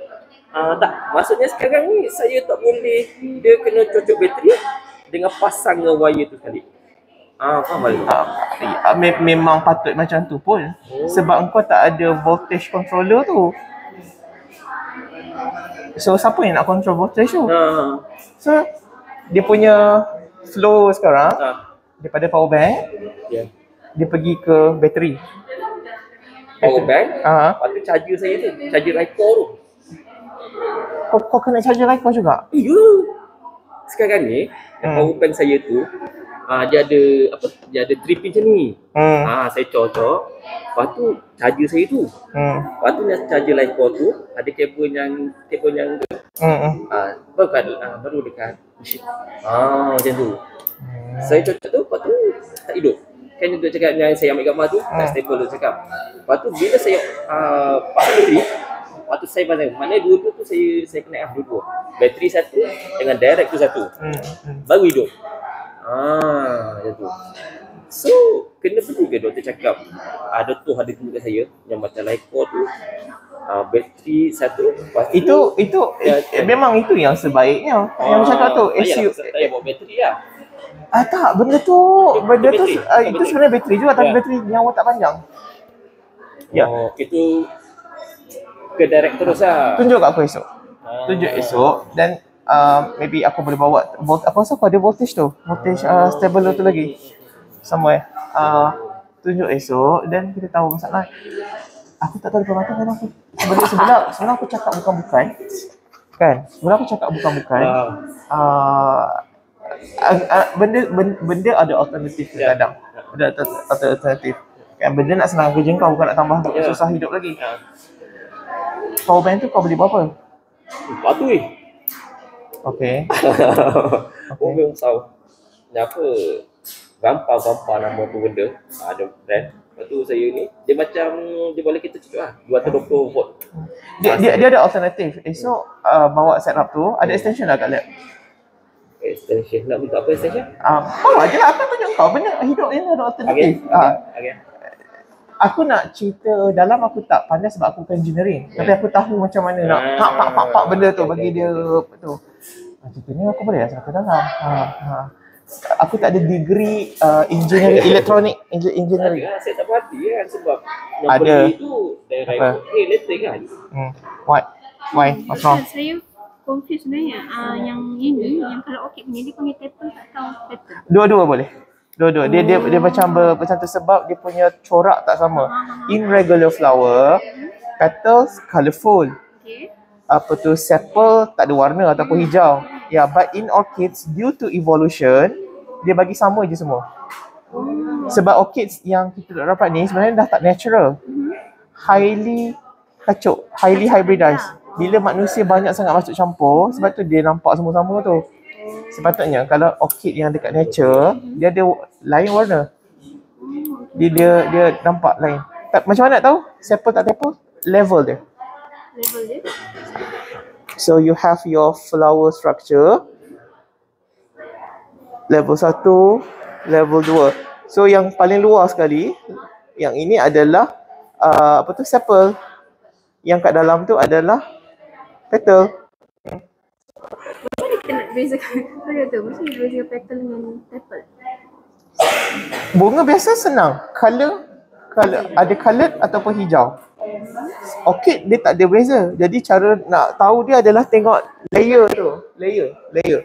Lapisan dia. Alright.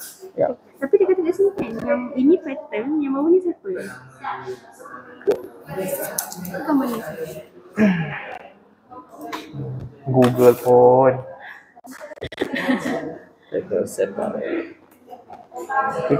Dah ramai ke guna yang cara baru kau tu? Baru try hari tu. Ya. Lama Tapi tak? kena bateri lah. Tapi itulah dia charge bateri lah buat 2 kerja. Jadi kejap. Okay. Tengok ini ada colour different lagi. Okay, kau tengok ya. Petal ada yang paling luar sekali. Maksudnya yang paling atas lah. Paling luar. The closest to you.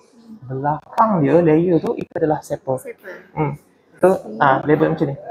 So saya ikut yang ni lah, colour dia semua, so saya boleh panggil. Jangan tengok colour sekarang. Kau tengok layer. Siapa depan, siapa belakang. Oh, tengok layer dia. Tengok layer. Okay. Kau tengok ni. Kan 3 di depan, Yang 3 depan di tu belakang. So yang belakang tu sepal. Sepal betul. Okay. Ya. Alright. SE. Thank you. Okay.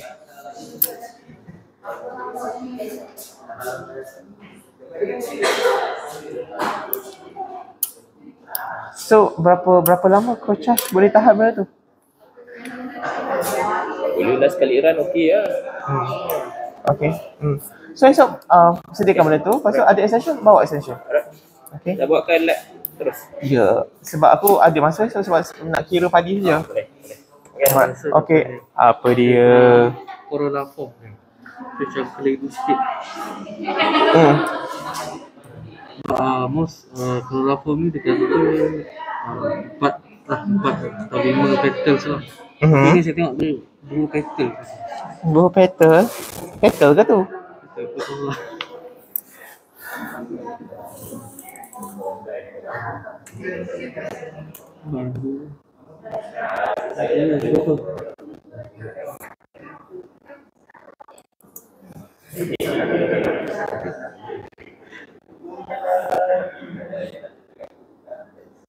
Let's see.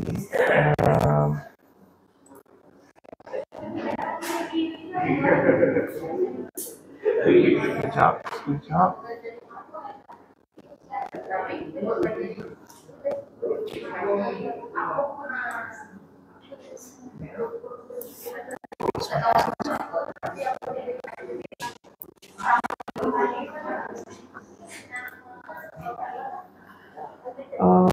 So that should be sepals.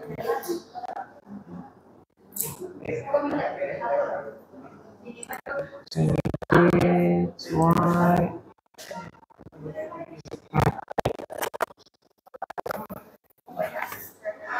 So yang kat luar tu adalah stamen dan pistil sekali. Okay. Kenapa nampak dua? Dia memang ada nama sultur tu. Bilobate flower. Labate tu maksudnya mulut lah. Lip. Labate tu. So flower ni ini ya. Bilobate tulip flower. So apa nama kalau nak panggil nama dia punya betul? Nama dia ni. Sekejap.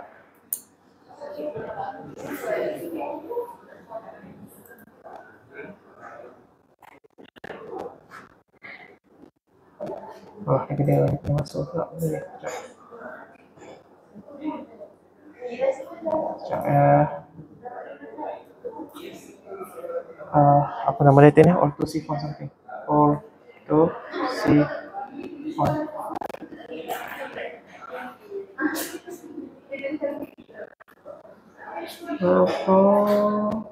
So you want to know nama ni nama apa? Dua ni.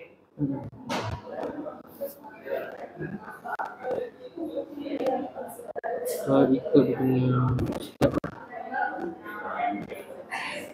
You have to remember, tak semua bunga ada sepal dan petal.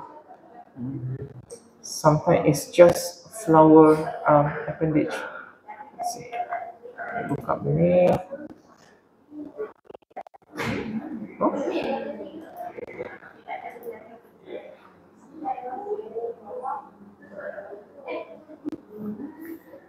So dia ada stigma.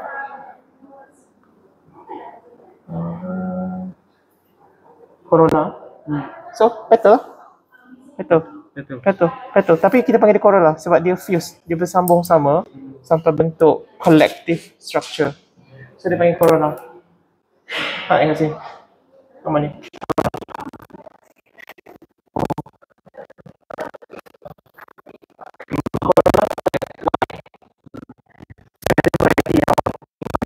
That you have one corolla color.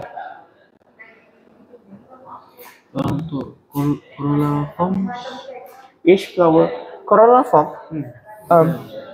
corolla form tu. Tanya apa ni?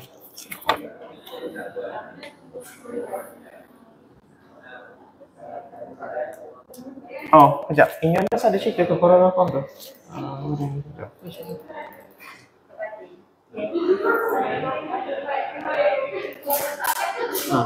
Oh, okay. Alright, okay, I know this one.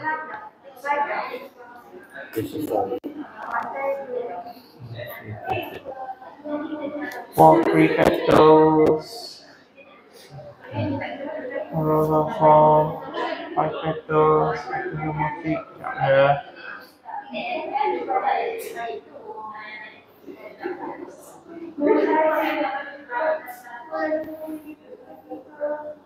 Most likely dia bentuk ni, tubular. Tapi dia pecah kat sini. I know how. Tengok ya. Benda semua dekat sini kan.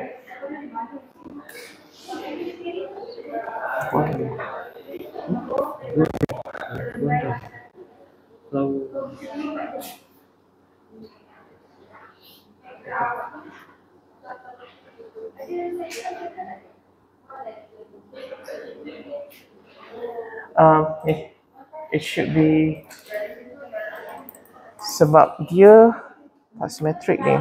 I don't think it's actinomorphic. It should be zygomorphic. Zygomorphic. Let's hope ada benda ni. Ada. Ya? Zygomorphic, polypetalous.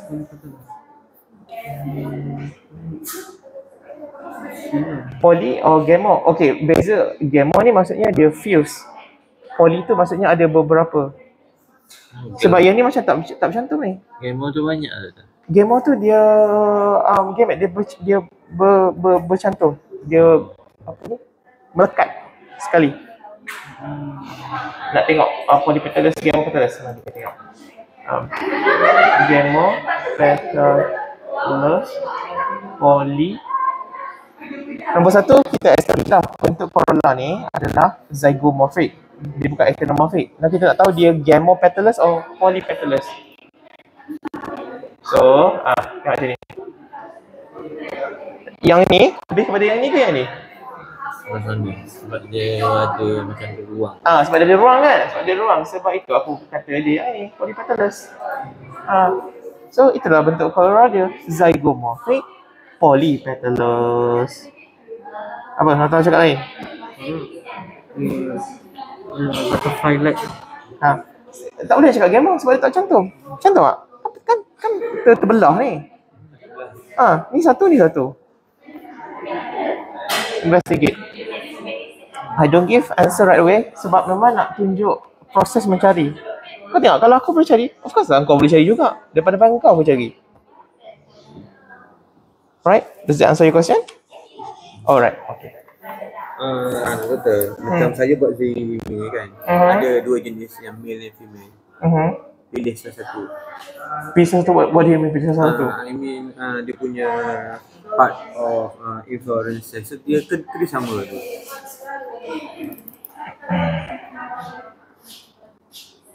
Apa what's your question again?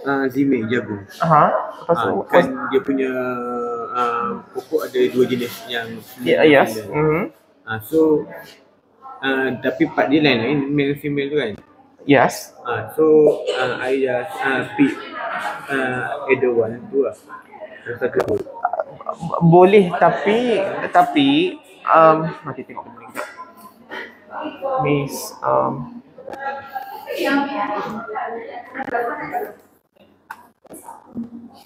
Next inflorescence. Do we have that illustration here?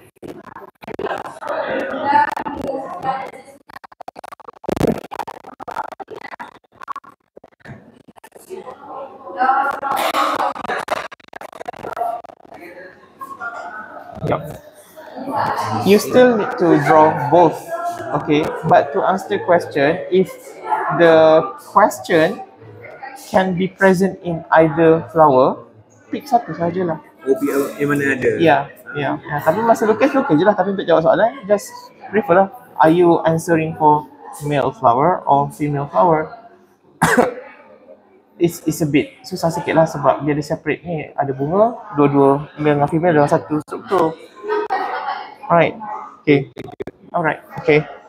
Doktor, untuk yang week 1 kami punya tugasan tu kami dah siap, cuma Sekarang tak ada dah. upload nanti petang ni kami upload lah. Alright. After Okay. this. Okay. Thank you, doktor. Alright. So, untuk inflorescence, Inflorescence. it's a play sign because the flat top lah, flat top with oldest flower at the end. So yang bawah ni Nombor 1, describe secara keseluruhan bentuk inflorescence tu. Bentuk apa? Lepas tu baru pergi dalam dia. Female dia kalau ada bentuk, male dia ada bentuk apa. Macam ni sekarang ni kita tengok lah, dia corolla dia tu memang ada bentuk special. Which is zygomorphic, polypetalous. Polypetalous. And then you can have another ni, tambah ni satu lagi. Is it monoecious ke dioecious? Ya. Boleh lukis dulu, nanti masa lecture, masa kuliah, as you learn, tambahlah.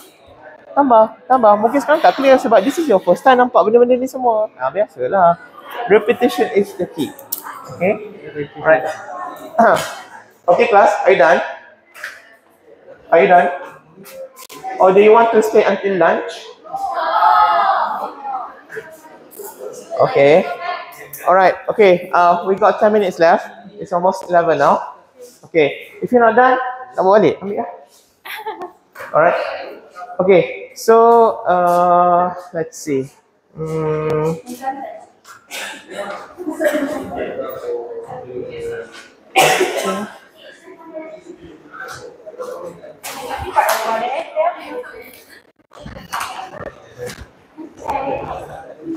Okay, so next week will be your final lesson, and then we will do 2 times class replacement. One is for your test 1, another one class replacement is for fruit. Okay, so next Monday you're going to learn about flowers. Okay, so whatever illustration that you have made today, bring during the lecture so that you can make proper labeling. Okay, I know that I have not shown all the zygomorphic, actinomorphic, and so on. This is something that you can learn during the lecture session. Okay, so on Thursday afternoon, we'll do your test 1. Okay, it might rain, it might not rain, so just be prepared because you're going to run. Anybody cannot run? Run, Forrest, run. Run. Okay. Pernah test 1 kena lari? Yes. My class dia kena rajin bersenam. Sebab rakyat Malaysia macam 40% dah obese. Right.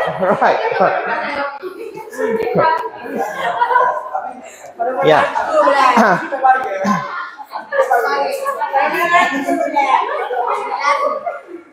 Okay, and we'll do another class replacement, just another Thursday, the following that, for fruit, and that's all.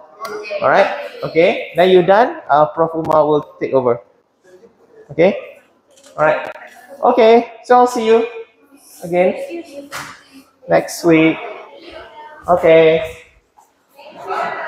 alright, see you.